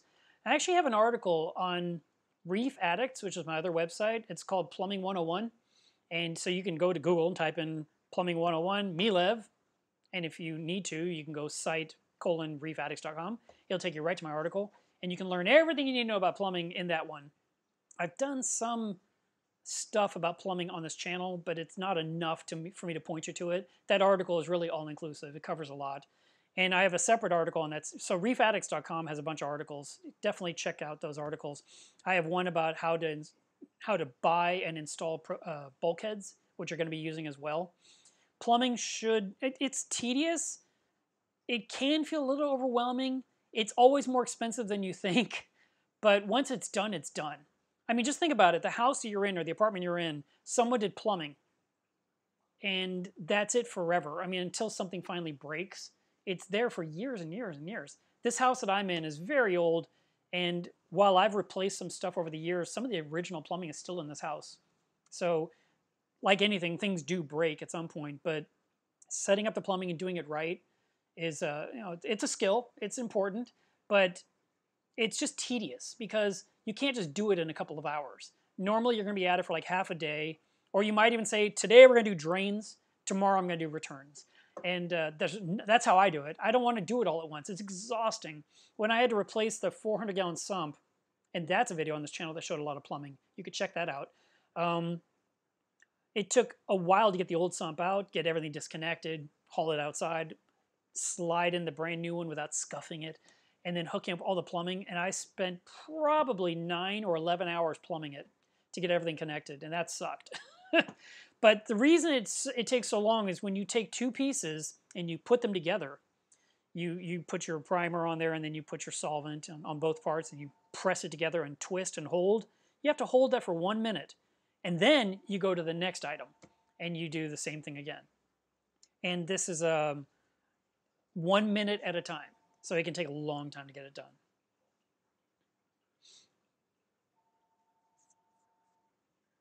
Rule says, I got a cool tool from Home Depot too. It's the bucket head. Yeah, it's a shop vac that you can snap on the top of a 5-gallon bucket, and you have a little shop vac, which is great if you're only sucking out, less than 5 gallons. If it's a big mess, you might be emptying it out several times until you finally get rid of all the water that went everywhere. Smoking Reefer says, I've got tang wars going on. I've tried feeding more. Blackout, mirror trick is working a bit, but frightened to take it away. Myself and prototype is beat up. Do you have any other tricks? Sometimes what you have to do when you have fish that are really squabbling is you've got to go ahead and remove the fish, both of them, the ones fighting, and put them in a separate system. Rearrange the rock work in your tank, and then a few days later put the fish back in, because when they go back, their territories are all messed up, and they may be more busy focused on establishing new territorial space rather than fighting one another. But you may have fish that are natural enemies too, so you need to find out if these tanks are even compatible. You didn't say what the other one was. You just said the sailfin was going to beat up. It could be that you have two similar shaped fish. Like, for example, the sailfin, the purple tang, and the yellow tang all basically have the same body shape, even though the sailfin can be so much taller, but it's that shape. And so typically when you're combining tangs in a tank, it's best to have one shape is the hippo tang, another shape is the yellow tang, another shape is the dusumiri. That is going to be less likely to have aggression because they are not the same shape fish.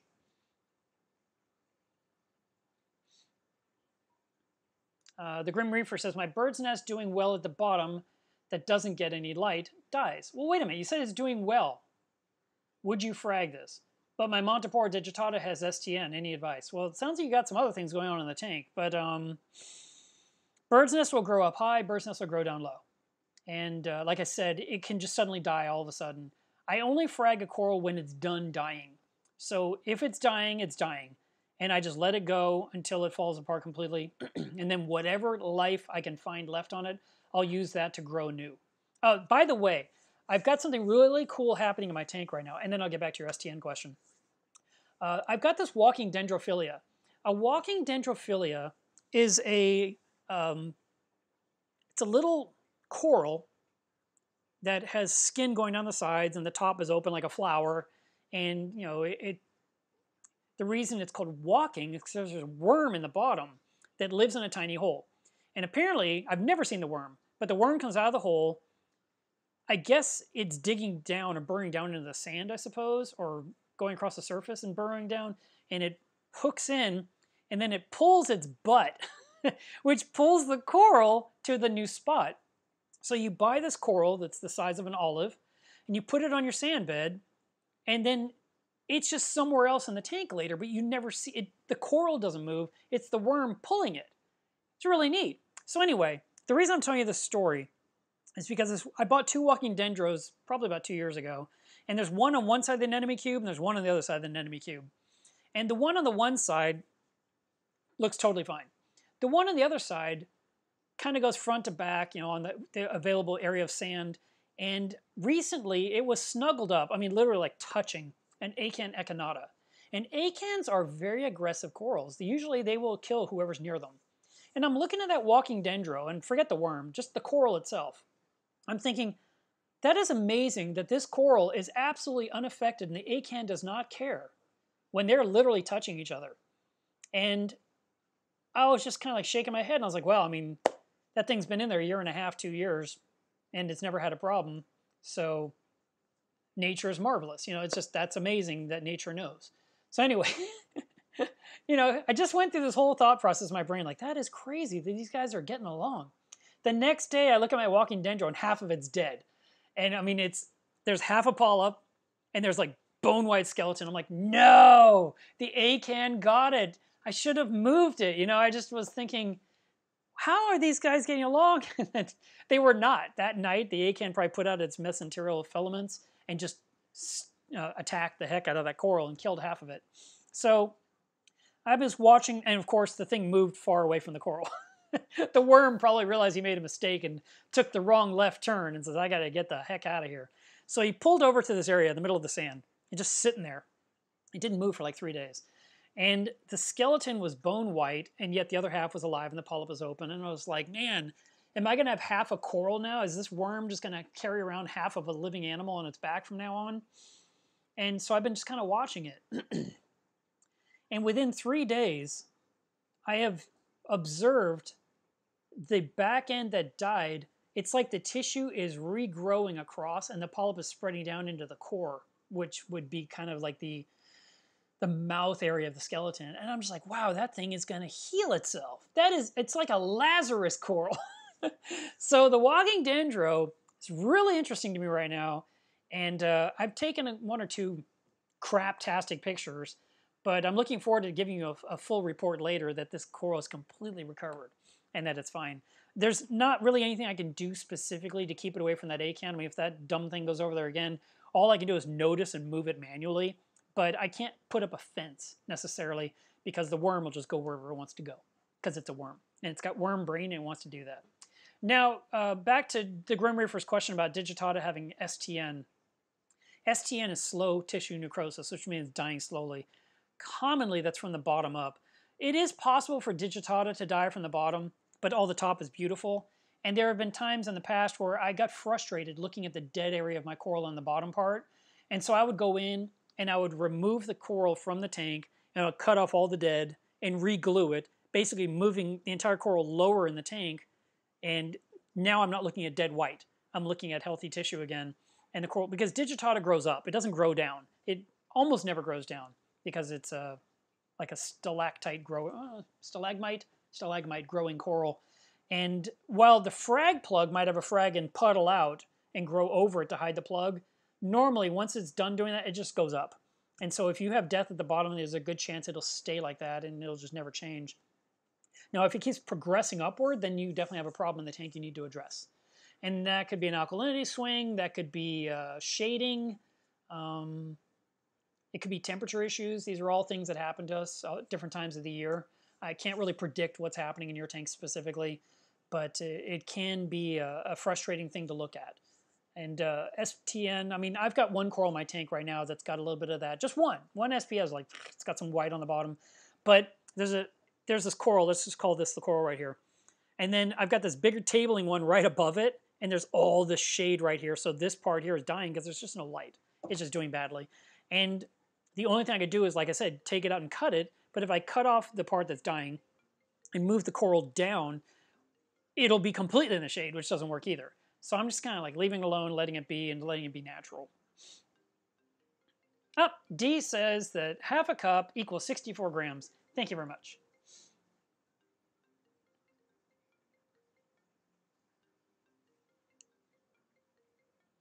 My friend is calling me, but I'm live streaming. Can't do it. Oh, okay, okay, thank you for asking this question. Daryl says, have you noticed any nitrate reduction with the turf scrubber? Well, I haven't done my tests yet for today, but last week nitrates were around 40, and I'd like to think it's working, but I don't know. But something interesting happened this week that was unexpected. I did post a picture on Instagram where I said to you guys that I created a black shield that fits down inside the drawer that slides in. And I did that on purpose because the bottom of the entire unit was filling up with this gruesome algae in the bottom. It was just a mess. And I was like, God, I don't want all this down here. I want the turf scrubber to grow algae. I want the bottom part to be clean and just drain water cleanly into, I have a mesh sock underneath to catch any particulates, which it's catching some big stuff. So I'm glad I did that. But I put in that shield, and then I put the top piece back on top that has the fabric hanging down, and I made sure those flow, and I slid the drawer back in and I closed it. So 2 days ago, I just pulled out the drawer just out of curiosity. It's way too soon to see if it made a big difference, but I thought, I'll take a look. So I pulled the drawer out, and what surprised me was, here's the screen, and half of it's got covered in algae and half of it's bone white. I was like, what the heck happened? That is so weird. I couldn't understand how half the screen could be white, like it had no algae on it at all. And I discovered that the spray bar on the top was only spraying the back half of the sheet, and that the front half, no water was coming out. I don't know why. I don't know what changed or what caused it, because I did notice when I was in there cleaning that it had algae growing on the spray bar, so I cleaned that off, but then it was flowing, so I thought it was set up correctly, so I slid the drawer in. But somehow half the sheet got no liquid on it, so the algae that I was growing and doing such a good job with not only got no water, but it got cooked by the light, and it dried, and it flaked off, and it died, and so I have like half a sheet with nothing on it and half a sheet that's growing algae. So, I opened the valve more, created water to shoot out the jets, and the whole thing is draining properly like it should. Put the drawer back in, and so I kind of took a step backwards on my progress, which is kind of a bummer. So I just wanted to bring that up in case you run into anything similar with your own turf scrubber, make sure your spray bar is spraying equally over everything. Make sure all the holes are unplugged in case some are getting clogged for some reason. You don't have to go through the same thing I just did. But it does appear to me that my black shield in the bottom is making a difference because the bottom of the box was a lot cleaner. So I'm thinking after a couple of weeks, it'll be just completely clean down there. It'll just be water and no algae. Russell says, what other YouTube reef channels do you watch? Oh man, if you hadn't said reef channels, I would have had an answer for you. But reef channels, it's kind of varies. Occasionally I'll watch something from Tidal Gardens, and I like to watch some things that Devin puts out on Reef Dudes. I've watched a couple of. There's a lot of stuff I see from Inappropriate Reefer on Instagram, so I don't watch his YouTube as much. I've watched a couple of episodes. Well, I'd say a couple. I don't know, a dozen of. He's not a reefer though, but he has a saltwater tank sometimes, and that's Joey King of DIY. I watched some of the Coral View videos because they're always educational. I watched quite a few Marine Depot videos. Again, they were explaining a product. I've watched a few of the BRS videos that, like BRS Investigates. Those are interesting to me. Or like they did one a few months ago that was like the top 20 people, the 20 mistakes refugium owners make. And I really wanted to hear what they had to say about that one, so I watched that. So, I mean, there's some of those, but there's none that are like must-see TV for me where I watch every week. And like I said, I watch TV rather than YouTube. And so I'm not, just jumping show to show. Now, other stuff I watch on YouTube, I watch iJustine, I watch Marcus Browley, and I watch Philip DeFranco. Because those three are either talking about tech or they're talking about stuff in the news. And I really like Philip DeFranco's format because he's just telling everything he can research. And it's not, I mean, he has opinions, obviously, and he's very clear about them. But it seems like he's telling the story down the middle. It doesn't feel like he's leaning one way or the other. And so I've really enjoyed that. And not every topic he picks is a good one. And sometimes I'm just like, oh. But I've been watching him for a long time and I don't plan to stop. Why? Do you have some channels you recommend?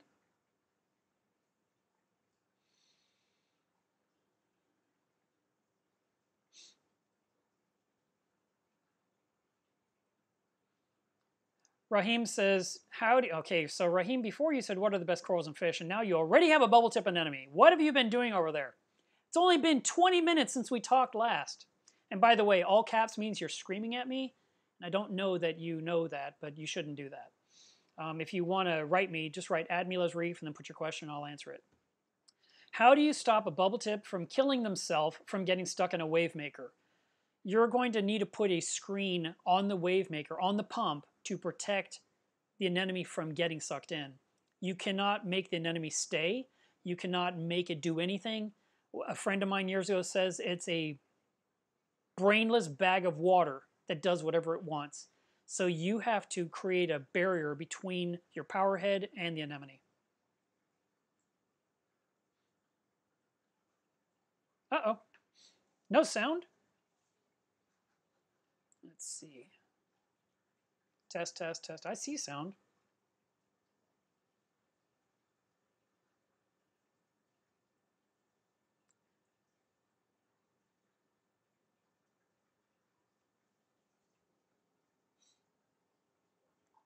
This was a while back, so I'm assuming the sound is back by now, right? Yeah, okay, good. Thanks, guys. Sorry, I'm always 20 minutes behind what's happening on the chat. Brad says, try dosing some audio.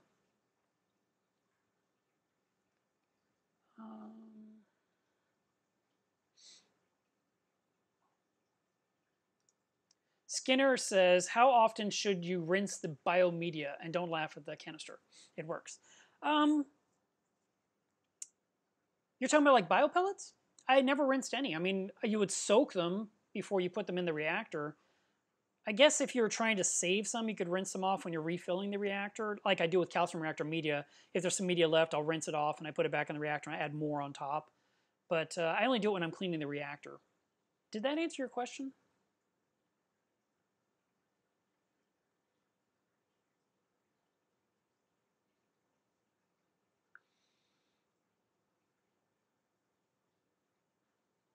Jamie says, I asked you weeks ago about All for Reef, and you didn't know anything about it. I still don't. And he said, I did some research. It turns out you can somehow dose all 3 majors without precipitation. Thought I'd let you know. All right, well, I need to know more about this.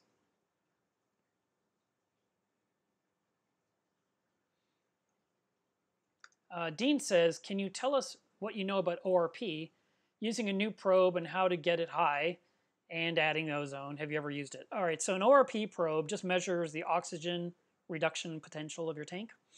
And it's basically just a number. It's sort of like a oxygen thermometer. Most of us don't even care about what the ORP is, but it's some number, usually around 325 or higher, and it kind of floats around. When it suddenly plummets to like 180 or 200, that's when we step in and have to fix something, and something's really wrong with the tank. People that are running ozone they stay on top of their ORP probe because they don't want the ORP to get too high in the water. So they may set it up to where the ozonizer comes on at 375 and turns off at 425 and keeps it in that, that range right there. I've never run ozone. I've never seen the need. My tanks look crystal clear to me, so I'm just happy with, you can see my tank right there, and that's at night with some blue light. But for the most part, my clarity is really good, so I haven't seen the need for ozone whatsoever.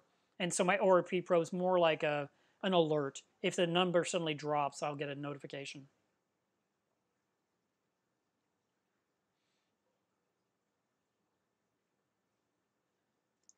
Luis, I probably answered your question already.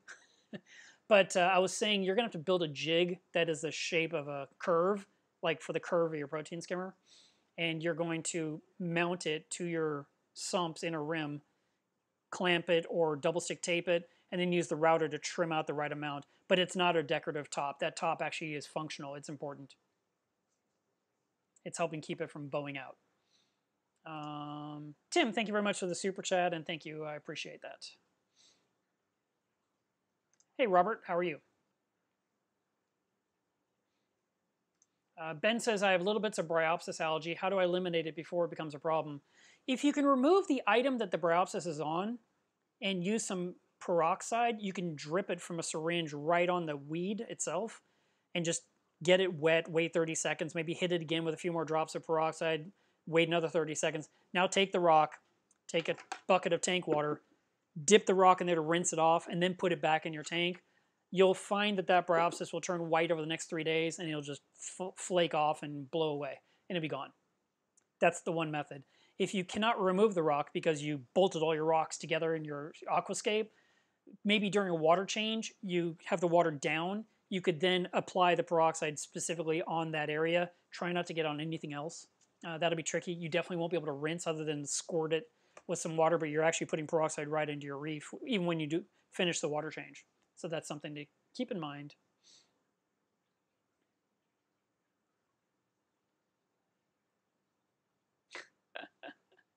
Gary says, change the reruns. We already saw you cleaning the tank. The videos were for May, so June will get new videos. I'm just running them because that was a lot of time to build those videos. And yes, I clean the tank every week. So it's actually true.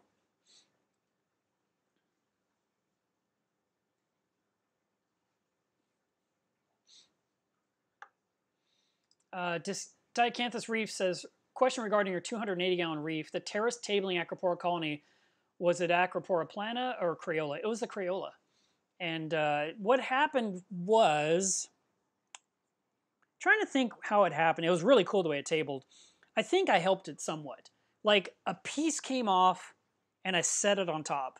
And then a little frag came off and I set that on top. And it became stair-stepping down. And I remember one time this guy came over to my house. He just happened to be here to pick up something. And I was working in the tank and I think a piece broke off. And I said, do you have this acro? And he's like, no. And I was like, would you like it? And he's like, yeah. So I put it in a bag of water and I gave it to him. Of course he killed it. I reached out to him like a month later or 2 months later. And goes, oh yeah, I died. And I was just like, man. But I had posted a picture of this coral that was probably the size of my hand. And people are like, oh my God, I want to be your friend. What the heck? Why would you just give that away? I was like, well, it was in my way and he was here. And they're like, oh, I need to stop by Mark's house.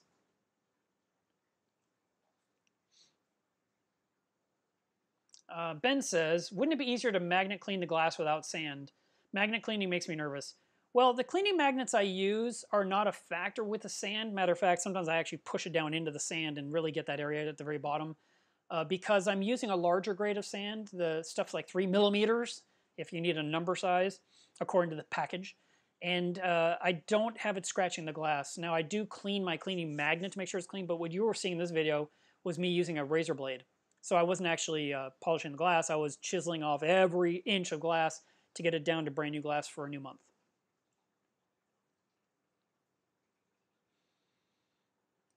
Legion Maps asks a great question. He says, I saw an older video of yours called Tammy's Reef, and I'm looking into getting an 800-gallon tank, but how can I eliminate the loud sounds of those pumps like she had in your video? Her pumps were not loud. I kept telling that to everyone after the fact, but no one understands. Back then, when I filmed her tank, all I had was an iPhone, and I didn't even have an external microphone. We just used the microphone in the room. And when you walked around the tank, the iPhone amplified it like 100-fold and made it sound really, really bad. And they kept saying, Mark, everyone's complaining my tank is so loud. It's not. I was like, I know, I was there. It wasn't. And I kept putting in the comments, it's not loud. It's not loud. It's not loud. And Eric went out and bought a decibel meter and went up to the tank and measured it, and it was nothing. And I pinned his comment at the top of that video where people could read it, but I guess no one read it. But the point is, they had a bunch of pumps under there. You really didn't hear them. It was just the way the iPhone picked it up. And it was super annoying that that happened, and I hated that it was a situation. And back then, I wasn't editing videos the way I do now, where I can actually go in and correct things or do noise canceling or whatever to actually make it true to life. But in real life, you can definitely run a huge tank with nice quiet pumps. My reef is 400 gallons, so it's half of an 800, and it's essentially silent. I mean, it is so freaking quiet. I've got the most quiet gear on there. There's almost no sound. The sound at this point is the turf scrubber. Even the dosing pump I had on the calcium reactor, I swapped that out with a Versa and it's dead silent. My protein skimmer is dead silent. My return pump's dead silent. My vortex are the quiet drives. They're dead silent. Now I'm hearing like the low hum of a fan coming on, for example, to cool the water if it gets above 79.5. But my system is so quiet that I actually hear if anything turns on, even like a dosing pump coming on to trickle a little bit of magnesium into the system. But no, you don't have to fear you're going to have loud pumps, especially if you're buying pumps that are quiet. She used a whole bunch of Vortec pumps, Vectra pumps. Those are very quiet. The Abyss pump is dead silent.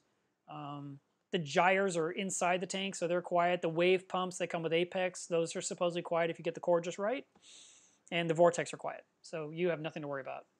It's just a stupid microphone. That's all it was. It misled the entire world. Smoking Reefer says, did you shape your sand like that, or is it your power heads? Do you ever vacuum your sand bed? Does it spike the nitrates? I would like to shape my sand and leave it. So my sand is whatever it does. I would love to vacuum the sand because the tank is 6.5 years old. I'd like to just go in there and just really do a house cleaning, a spring cleaning. But I'm going to have to move so many corals off the substrate to do that. And I don't want to. It sounds like work. And then I have to be very, very careful while I'm vacuuming that I don't break the big corals at the top that you're seeing right here, because the tube's gonna be very tall with a flexible hose, and I'm working, and I could bump and snap things off, and I really don't want to do that.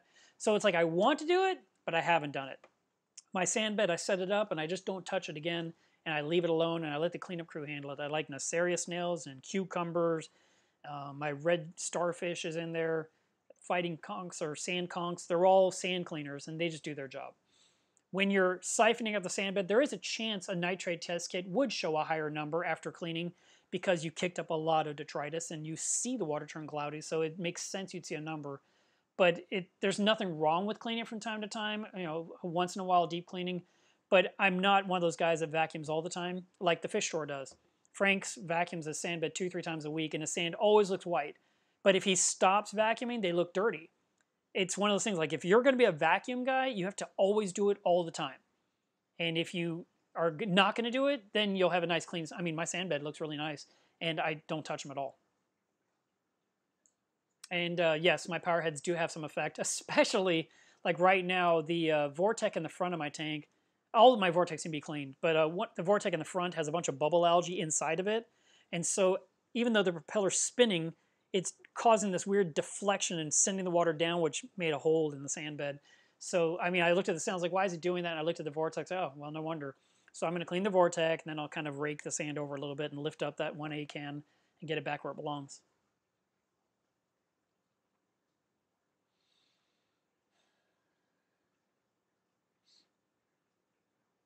Ryan says, hi from the UK, now using phosphate RX. Can you talk about growth and phosphate inhibiting it? What level? Will rising and falling slow with RX, etc. LPS and SPS grow same pace, which is odd? Thanks. Wow. All right. So you're asking.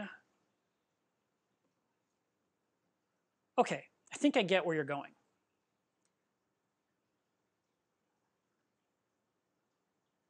Phosphate RX will lower the phosphate quickly in your aquarium. I choose to use it on a occasional basis, probably about 5, 6 times a year. So every 10 to 12 weeks. No, every 8 to 10 weeks. And I use it to bring my numbers down from a high number, which could be very high. It could be 0.75, it could be 0.5, and I bring it down to like 0.1 again. And last week when I measured it was 0.1, which is great. And I'm happy with that number, and I'd like it to stay somewhere around there. Now, you're looking at my corals here. They may not be perfect, but they look really pretty. And there's a chance that when the phosphate gets too high that, number one, corals may stop growing. You talked about inhibiting growth. It could be nuisance algae tries to grow. That sometimes happens as well. So by bringing the phosphates down and keeping them somewhere at a lower point is ideal. But my reef is used to my roller coaster approach, where I just let it build up slowly over time, and eventually it gets to the point where I don't like it, and I just knock it back down to where I need it to be, and then it starts working its way up gradually over time. And my coral's been through it forever, and I've got corals that are 10, 12 years old that have been in it. So I have an entire video dedicated only to phosphate RX that you could watch maybe once, twice, or 3 times. It talks about a lot of stuff, but that's kind of my viewpoint on it. I never fear phosphate, and it's like it is what it is. And if it gets too high, I just treat the tank to knock it down. I have no problem with counting out a few drops and being done and not thinking about it again. It's great, and I always dose it late at night when the lights are out.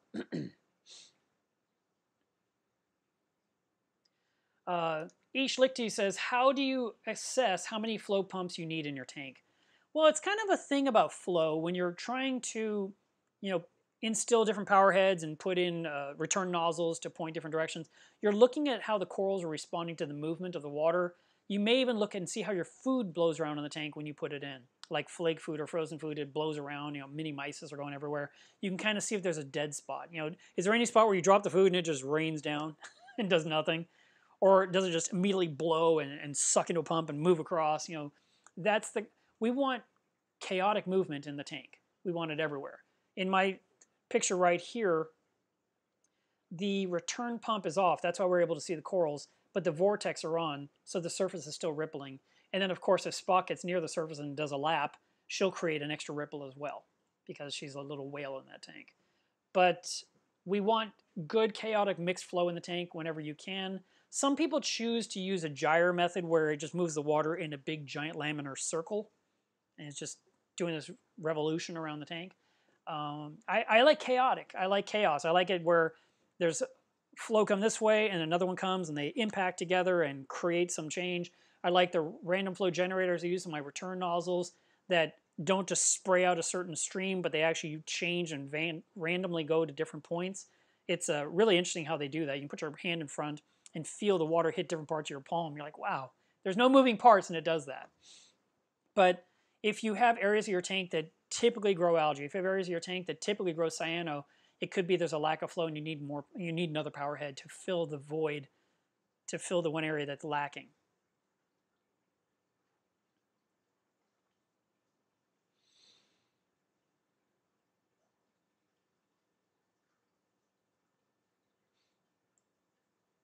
Oh, Scott, thanks. I've watched Aaron's aquarium in the past, and I was watching some of his videos, and I've been following him on Facebook because he opened that store. He opened the store right before COVID-19 closed his store. Worst timing ever for a virus to hit. But no, I enjoyed some of his streams. Thank you, or his videos. I remember when he did a post on Facebook, and he said, "Grab a curry and join me at 8 o'clock." And I was like, "What the heck's a curry?" So he had explained to me it was some kind of food. So apparently people eat curry when they watch his show.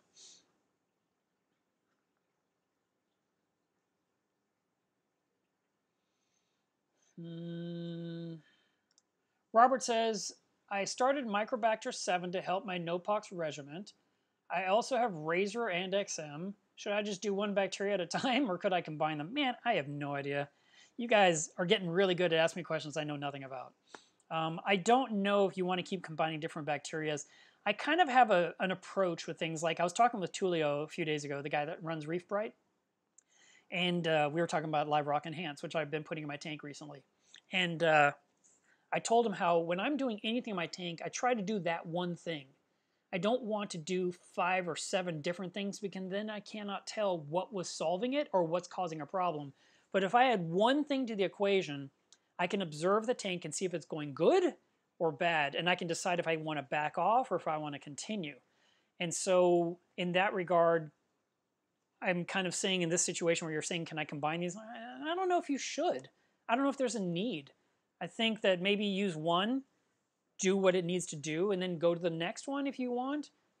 But maybe talk to them directly because it's a Brightwell product and see what they suggest. Now, NoPox is Red Sea, Microbacter 7 is Brightwell. Anyway, I would talk with those companies and just see what they recommend or what they discourage. They might say, hey, I do, they might say for a fact, NoPox hates such and such. Never combine the two, and then you know. So that could be a thing. Let's see. Oh, Scott says he was referring to Aaron's Aquarium about live coral sales. I watched one episode of that with Tidal Gardens, and it's fun to watch. I have no desire to sit through that ever again. But Fan has such beautiful photography of the corals that you have something really nice to look at. But I don't buy corals that way, and I am definitely not been sucked into the live coral sales that like Reef to Reef was doing for the last few years, and that others are doing. I like to watch videos that talk about a topic that I want to know more about.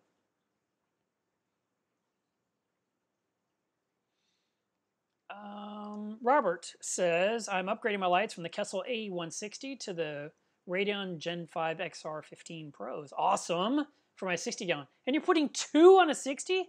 Wow, all right. I guess that would work. Depends if, like my anemone cube, it's a 60, right? But it's 2 foot by 2 foot. But then my frag system is 4 feet long and it's 60. So maybe you've got a long, skinny tank. I would recommend you don't cook your tank with a lot of light. The new lights will be way stronger than the A160s, way newer technology. And then he asked, have you got yours yet? Mine is on the way finally. I got my email a couple days ago from Ecotech. I'd placed an order for a bunch of stuff, and they're including my lights, so I get to finally plug one in. I want to talk about the Radeons for a second here because there's been some negative publicity about them recently. And it all happened right during COVID-19, of course, when they're closed and can't really do anything. But there was a lot of people posting where they got a light fixture and the frame that goes around the edge, the bottom edge, the perimeter was cracking. Others were complaining that the cooling fan would only run at 100% or not at all. Like if it came on, it's just on, and then it would turn off. And there was a third thing. Oh yeah, for some people the lights would come on in the middle of the night for no reason whatsoever. So apparently, from what I was told when I spoke with my sales rep, all those things have been corrected. So if you've been on the fence and you're worried or you've encountered a problem, they have addressed it. So the first thing is the frame cracking. If you have one that the edge is cracked on that you bought, they will sell you a part that you can just put on yourself and replace it. In theory, they could fix it for you, which is fine under warranty, but apparently it's such a long wait because no one's working that it's just better for you to fix it yourself. But it was a problem apparently in shipping. I kept thinking it was a problem in assembly, like some employee just tightened the screws down way too tight, too much torque. But apparently it was a shipping thing, and they just got broke. So anyway, they send out the replacement part. You can fix that. The cooling fans was exactly what I was hoping it was going to be. It's a firmware update, and the firmware update went out a few days ago. So if you haven't updated your Radeon, you definitely want to do that. And that will not only correct the problem with the fans, but it's going to correct the weirdness where the lights come on in the middle of the night for no reason whatsoever. So there's just, I'm not trying to spook you, Robert, about your brand new light that you got. I mean, I'm getting one too. But there is something to be aware of, and we want to make sure that we're on top of it. And it's kind of a bummer that something bad happened right when the virus came, because otherwise they'd normally just be there and they'd be handling it, and customer service would be on top of it and you just be taken care of. Marcus says my ORP is 440 and I don't run ozone. there's a good chance your probe needs to be cleaned. You want to make sure it's nice and clean. You want to also make sure it's not super old. They don't last forever. But that's a very high number. It's kind of unlikely. John says, thanks for the skimmer stand. It works perfectly. Yay. Also built a saltwater mixing station. This is something I've wished I had the last time I set up my reef. Yeah, having a nice organized system for anything you're doing is going to make your life easier. Ishlikti says, did you end up figuring out how to mount the hose for your mixing station? Yeah, I made a wooden bracket, and I bolted it into the stud of the wall, and it fully supports it, and now I can do what I got to do and not feel like I'm going to rip off the plumbing off my system. Bandit says, would it be possible for a 3-inch bubble tip anemone to eat a 1.5-inch clownfish? Bubble tip anemones don't eat clownfish typically, but there are some times where a clownfish will literally swim into the mouth and swim back out. I've seen that. It's insane. I've seen them also, certain clowns do that in carpet anemones. Like the Clarkie can literally go and make the belly of the anemone its home. And it's just crazy. You see a little face poke out. And you spook the fish and it dives into the mouth and comes back out. It's crazy, crazy. But it's not normal for a clownfish to die in an anemone. So I don't think that would be possible. Lawrence says, what is your ammonia level? I don't know. I haven't tested ammonia in forever, but odds are it's going to be 0.25 or less because there's always some ammonia because everything in the tank is peeing. That's part of the cycle. There's always a little bit of ammonia that's being converted to nitrite, and it gets converted very quickly. But yeah, it is what it is. All right, let's switch this to that one. Adam says, how many inches of sand do you have in your tank? It's about 4 inches, maybe 5 inches, depending on which part of the tank you measure.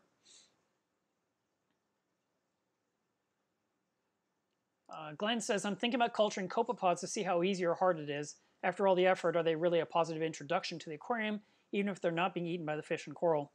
Yeah, no, you should. And there's a guy inside Club Miller's Reef that is breeding tons of pods and growing algae. And he showed a video the other day of the side of his house, and it was just tank. And he's just growing all this stuff just so he can feed his tank, live foods. It was really cool. So that'd be a great guy to talk to ask questions about.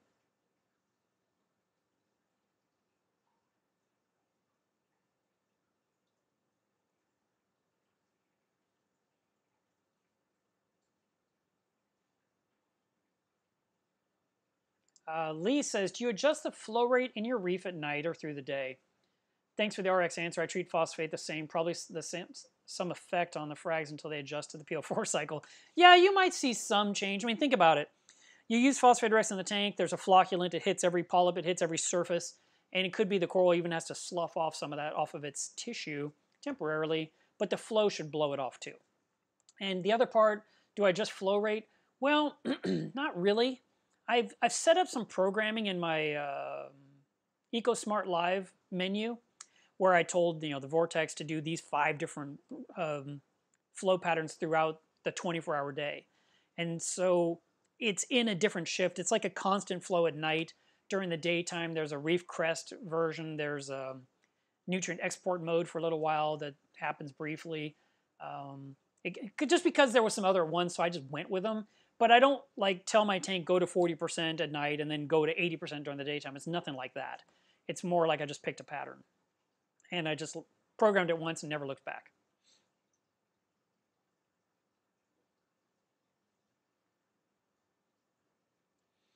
Tank Tools asked approximate time frame for an 18 by 8 by 6 tall acrylic box with no lid. Probably 3 weeks, I guess.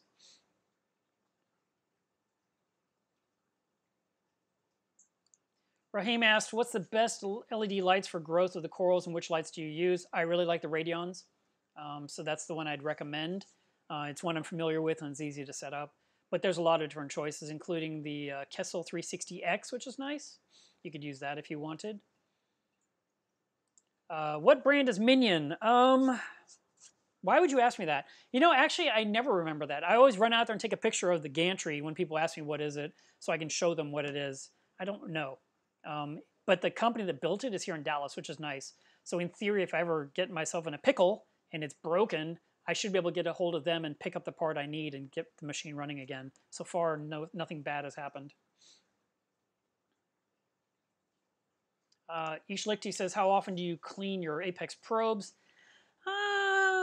Probably every 4 to 6 months. I'll get in there because I'll be cleaning the sump, and I'm like, let me get the probes while I'm at it. I'm near the bottom of the chat. Oh my God, this is good news. Jay says, that's a bummer how the frames keep cracking. Well, it's not that they keep. I feel like, I mean, I don't know. This is all conjecture on my part. But I'm guessing that the plastic trim piece either wasn't made thick enough or it didn't have like the reinforcement rib, that's on the backside of some plastic things. You open up and look and you see like a little cross section or there's a support rod or something. And I just assume that part wasn't made strong enough. Or like I thought originally, there was an employee that was screwing these things down. Like his job was put in 8 screws, put in 8 screws, put in 8 screws. And that's all he does. And he's like, brr, brr, brr, brr. And I just assumed he just cranked the heck out of them and just cracked a million of these things and just probably fired.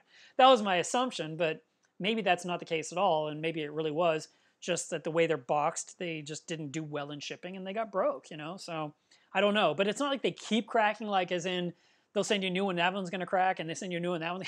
I don't think that's the scenario. I think they send you the new one and you're good to go. Whatever was wrong with it. Carlos says, what type of sand do you recommend for a reef aquarium? I'm thinking of either Carib Sea Fiji Pink or Carib Sea Reef Ready.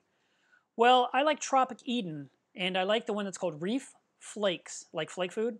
And that one is my favorite. That's the one I've been using for the last 10 years. And it works really well. It doesn't blow around in the tank much. It looks nice and clean. It's a little bit bigger, so it can handle more flow in the tank. But Carib Sea Fiji Pink is another nice one. And Carib Sea also has live sand you can put in your tank as well to seed that sand and get some life and bacteria in there that you need.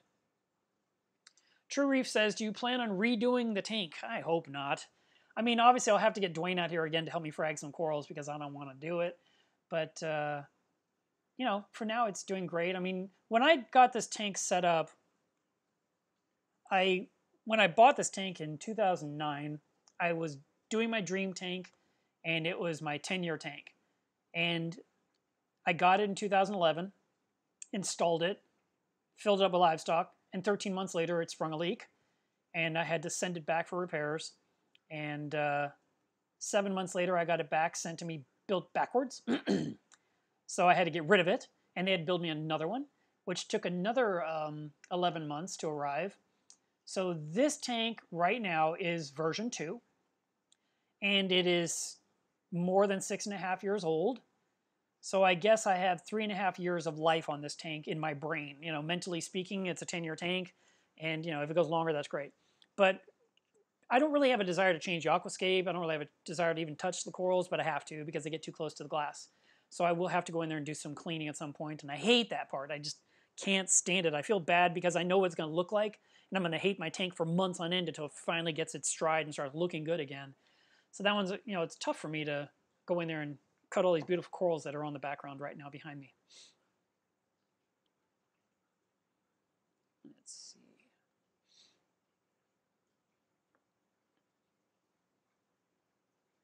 Robert says, any thoughts on the Garf the Garf Bulletproof DSP?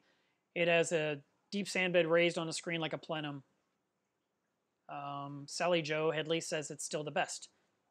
I don't have an opinion. Plenums was back in the day, and plenums required you to suck out some of the solution from down underneath every so often for the benefit of the tank. And myself, I just have sand down to the bottom of the glass. So I've never done it.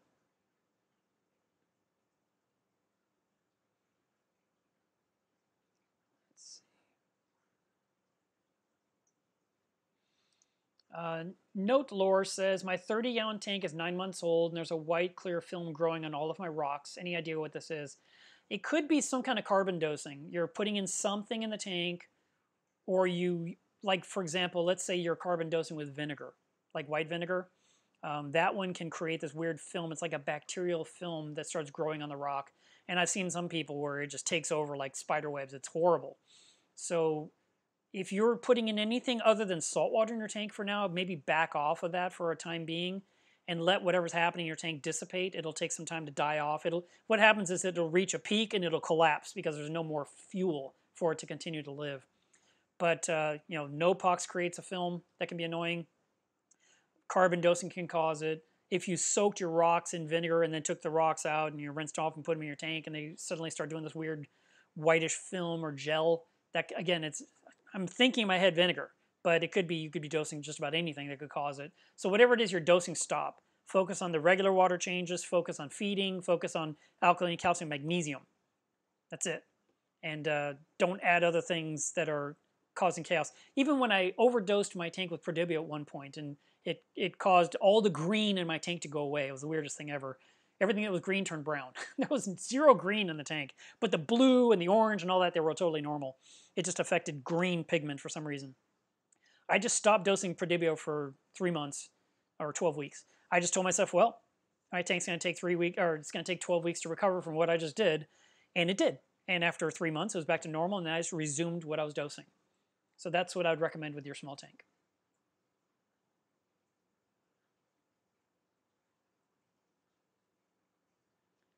Smoking Reef says, how long and thick is your lipstick tang? You're talking about Spock. I don't remember by heart. I think it was 9.5 inches. And I know she measured the thickness, but I can't remember now what it was. I'll try to find out. And next time, ask me again on the next stream and I'll tell you.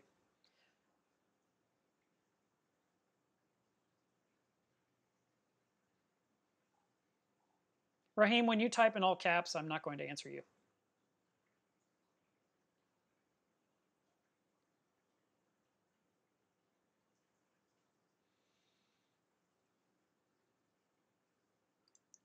Glenn Smith, thank you very much for the super chat. I appreciate that. Thanks, guys. I appreciate your support. It's a hard thing to go through, and I'm not happy about it. And I've been lucky to have my mom as long as I've had. So thanks.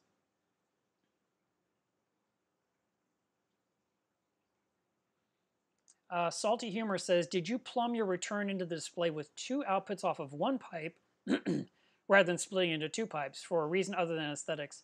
I did it off of 1 pipe for cleanliness mainly. I have 1 pipe that's coming up behind the tank and it just elbows over the top and goes straight across and the flow dips in. And theoretically, one will probably push out water harder than the other because it's the first point of exit. The water can egress more rapidly than the one that's go through more pipe and then egress. But for the most part, because I'm using flow accelerators that create back pressure, they feel pretty equal. But I didn't really want to run 2 pipes up. Even if you went with initially and the plumbing is still on Reef Addicts. When I first built it, I had the pipe go up, go across, go down into a T, and then it went out equally into the tank. And that was fine, but it was huge. So when I redid it, because I had a new tank, to replace the one that leaked, I went ahead and just went with a straight elbow and just went down and in, and it's worked out perfectly fine, and it's cleaner. I think that's my primary reason. And I have a huge union on the top, whatever that is, 1.5 inches, and I can unscrew it and remove the entire assembly and go really clean it, which I've only done once. But I have the ability to actually remove the entire assembly, stick it in an acid bath, really clean it up, and reinstall it. Or if there was a big change I had to make, I can disconnect the union and restart with a new section up there. That was pretty much it. McGraw says, how did it go with Spock? Did the doctor fix her eye? No, the doctor just saw it and said, we'll come back. The eye looks worse to me now than it did before. But she, at the time, said there's no indication that anything should be done. She wasn't in pain. She wasn't scratching it. There was no bacterial infection because she studied it under a UV light. And she said it's just, there's like this cloud in there, and it looks more like a white ball to me right at this point. It's bad. And she even found some on the other eye. I was like, no. So at some point, Spock is going to be, in a really bad spot. The vet had said she could actually remove the bad eye, and I'm like, no. I don't want her to have one eye. That's terrible. But since she's not hurting and there's no distress, and she said She called Spock a solid 5, which was great. I still smile when she said that because I'm like, what's a 5? That doesn't sound very good. And she has a scale of 1 or 0 to 10, and 0 is emaciated and 10 is obese. And she said Spock is a solid 5, and I thought, well, that's a heck of a compliment. So I'm doing a good job with her. It's just unfortunate she dinged her eye at one point. But in the meantime, she still chases food down, and she's constantly. I feel like she. The good thing is when she faces that direction, um, away from me, her good eye. I think she watches TV with me. I really do. I mean, I think she watches me, but I kind of look at her and I see her eye, and I think she's watching TV with me. I think she's totally into The Office. Smoking Reefer says, what are the dimensions of your tank without the sump? Best natural reef tank I've seen. Keep up the good work. Thank you. The tank is 84 inches long, 36 inches wide, and 30 inches tall. And then the plastic trim makes it even bigger. And then the external overflow box makes it longer. But the viewing area, what you're looking at in the video right now, that's 84 inches or 7 feet long. And so when I'm standing at the end of the tank looking full length, I'm actually looking at 7 feet of reef in front of me. And so sometimes I share a picture on Instagram or I share a video here on the channel that shows the tank from that perspective, and it's really, really pretty. It's a great view. And I got inspired for that view from Steve Wiest, who had a beautiful reef tank back in the day in in Washington State. And Oregon, because his website was called OregonReef.com. And he had I think the tank was 4 feet wide and it was 84 inches long. And you could only look at it from the 4 foot wide end. The big long ends, the 84 inches, was actually on the other side of the wall in the garage. And so you could only view the reef the full length all the time. And it was really cool. And I was like, I want that view. So when it was time to build my dream tank, I was like, all right, I want the 84 inches long. And the maximum I could get away with was 3 feet. And that's what's in this tank. Or that's what's in this room now.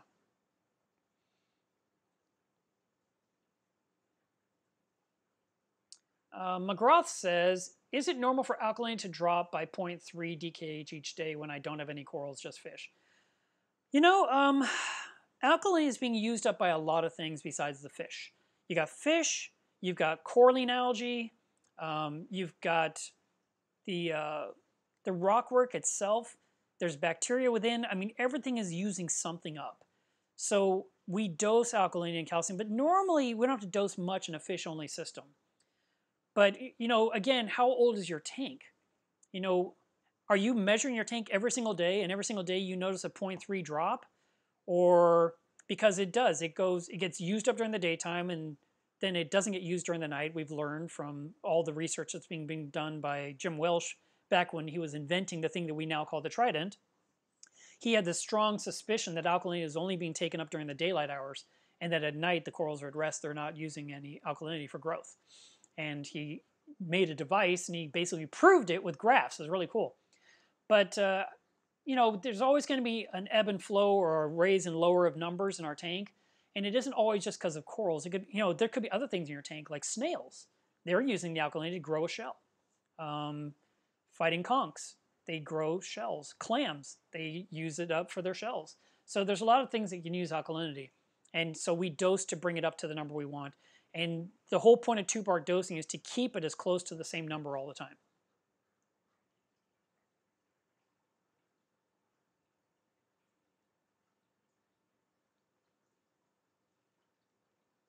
Skinner says, I have white spaghetti sponge starting to grow on my rockwork. It's 5 months old. Is this good or bad? I like sponge. I have no problem with it. But if sponge bothers you at some point, you can always remove what is offending you. But I have a whole bunch of white sponge growing in the anemone cube. It's on the other side of this scene you're looking at right now.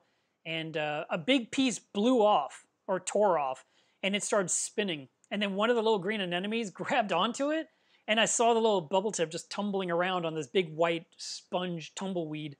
And I was like, man, you picked the wrong thing to grab onto.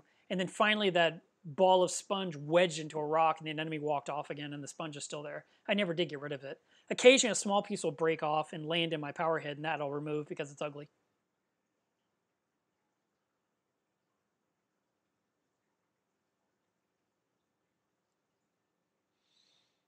Michael Wells says, what is the branching purple SPS coral at the top in the middle? I really like it, and it looks great. That is the Stylophora. It's called the Milka coral, and it is a very hard coral to cut. The skeleton is super dense compared to like Montipora digitata, which you could just barely tip with your finger and just snaps right off. That stuff, it takes a serious bone cutter. I like to use a saw to cut through it. The Milka coral is called Milka because it is the same color as the chocolate bar called Milka.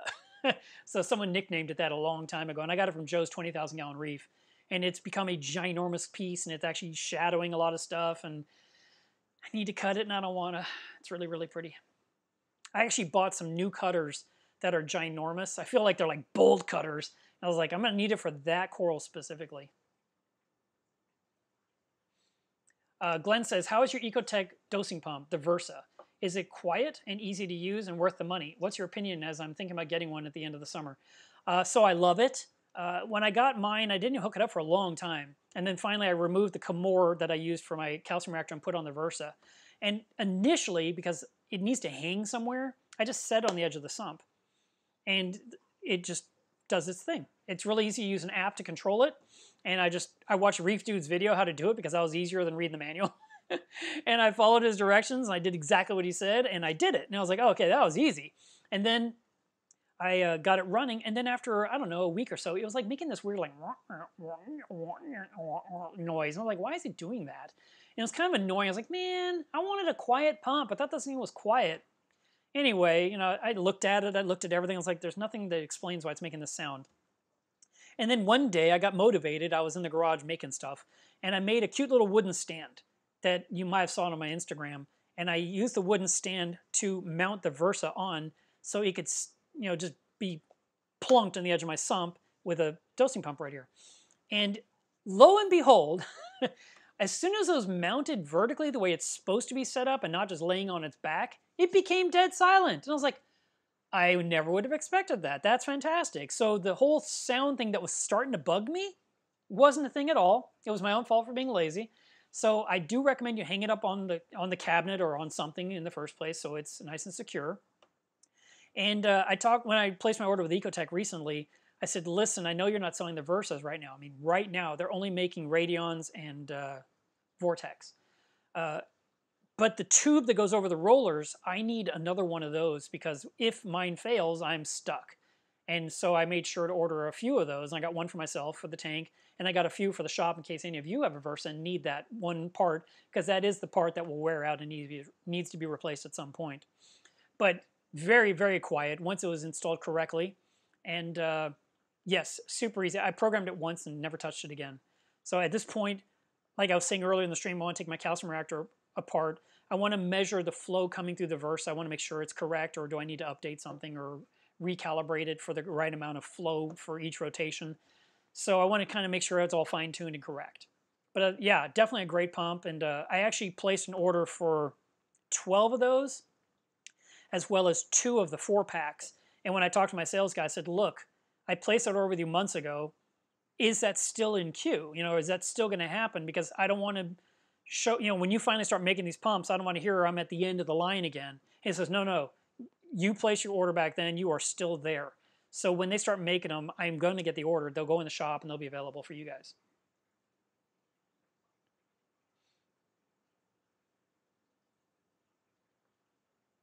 Jeff K says, do you know of any websites that show plumbing from the tank to the sump? There's some on mine. So you can go to milasreef.com and you can go to articles, you can go to plumbing, and there's quite a few articles that show quite a bit of plumbing. Reefaddicts.com has quite a few articles by me about plumbing as well. And then, of course, there's going to be plenty of YouTube videos out there as well that you can check out.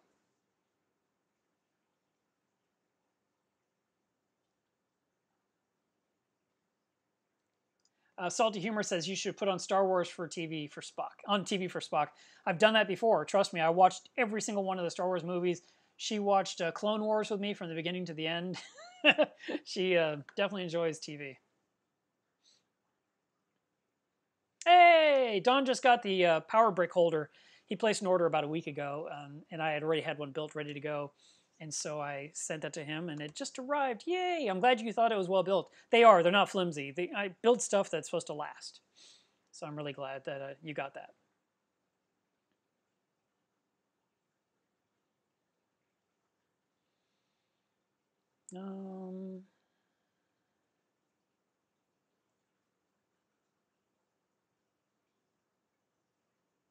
I see people talking about ginger. Apparently, it doesn't help. So there was an idea a while back where someone said, "Hey, I'm thinking about using ginger to help fight ick," and a lot of the fish experts were like, "That is the stupidest thing they ever heard," and they all made fun of him. And I kept thinking, why are you making fun of this guy? I mean, what if he's right? What if he figured something out? And so I kind of supported him. I always support the underdog. And then turns out it doesn't do anything.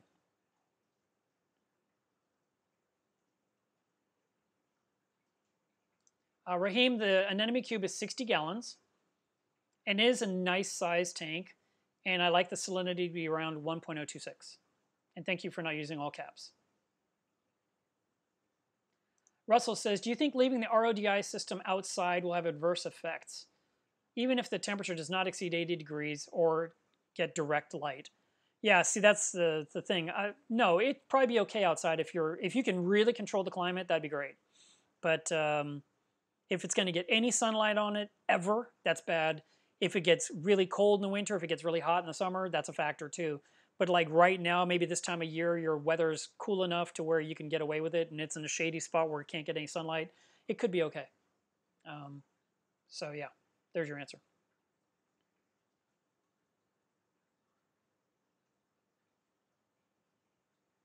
Jamie says, I have the Kimura X1 pump. Do you know if you can replace the pipe on, or the, I think that he's talking about the tubing mount. I think that's a piece you have to get. I don't know for a fact. I'll try to find out.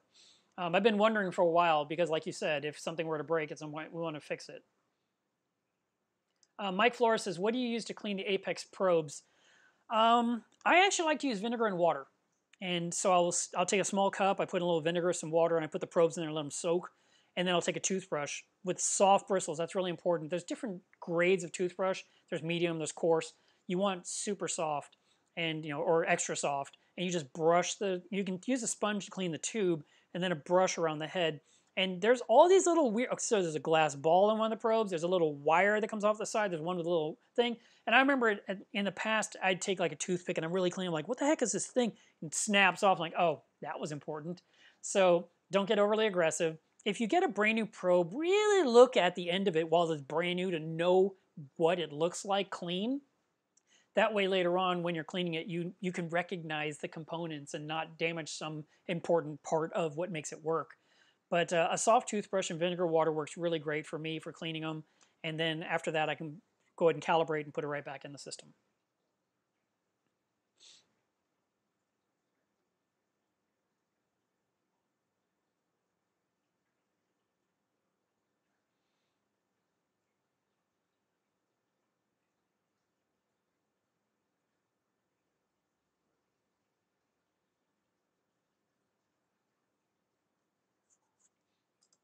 Gary, do you really think you're going to get a rise out of me? Just type in all caps. Come on.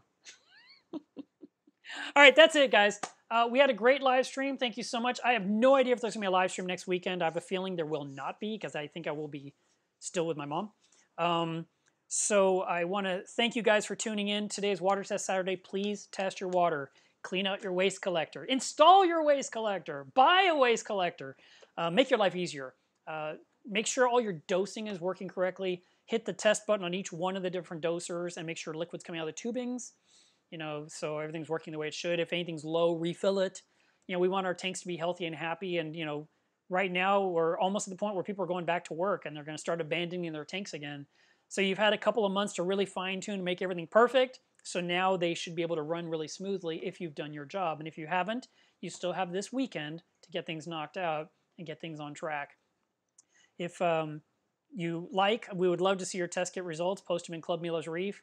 There's about 150 people waiting to get into Club Milos Reef right now. I'm going to work on getting them added tonight, finally, because I actually go through each application. And, there's 3 questions you need to answer. If you didn't answer the questions, I automatically delete that one because they didn't even have the time to do that. So why would I think they'll follow the rules in the group? But other than that, we'd love to have you in there to see your tank, see your favorite coral or fish, answer your questions, help you ID things that you don't recognize. It's a great group, and we're coming up on close to 8,000 people. And, happy to have you there and interact with us throughout the week. Other than that, I'll give you guys an update when I know more, but for now I'm going to spend a little bit of quality time. Obviously, I got to work on some customer things right now before I leave town, and then I'll spend some quality time with Mom, and then I'll be back, and we'll continue from there. So like I said, I'm pretty sure there won't be a stream next weekend. Bye, guys.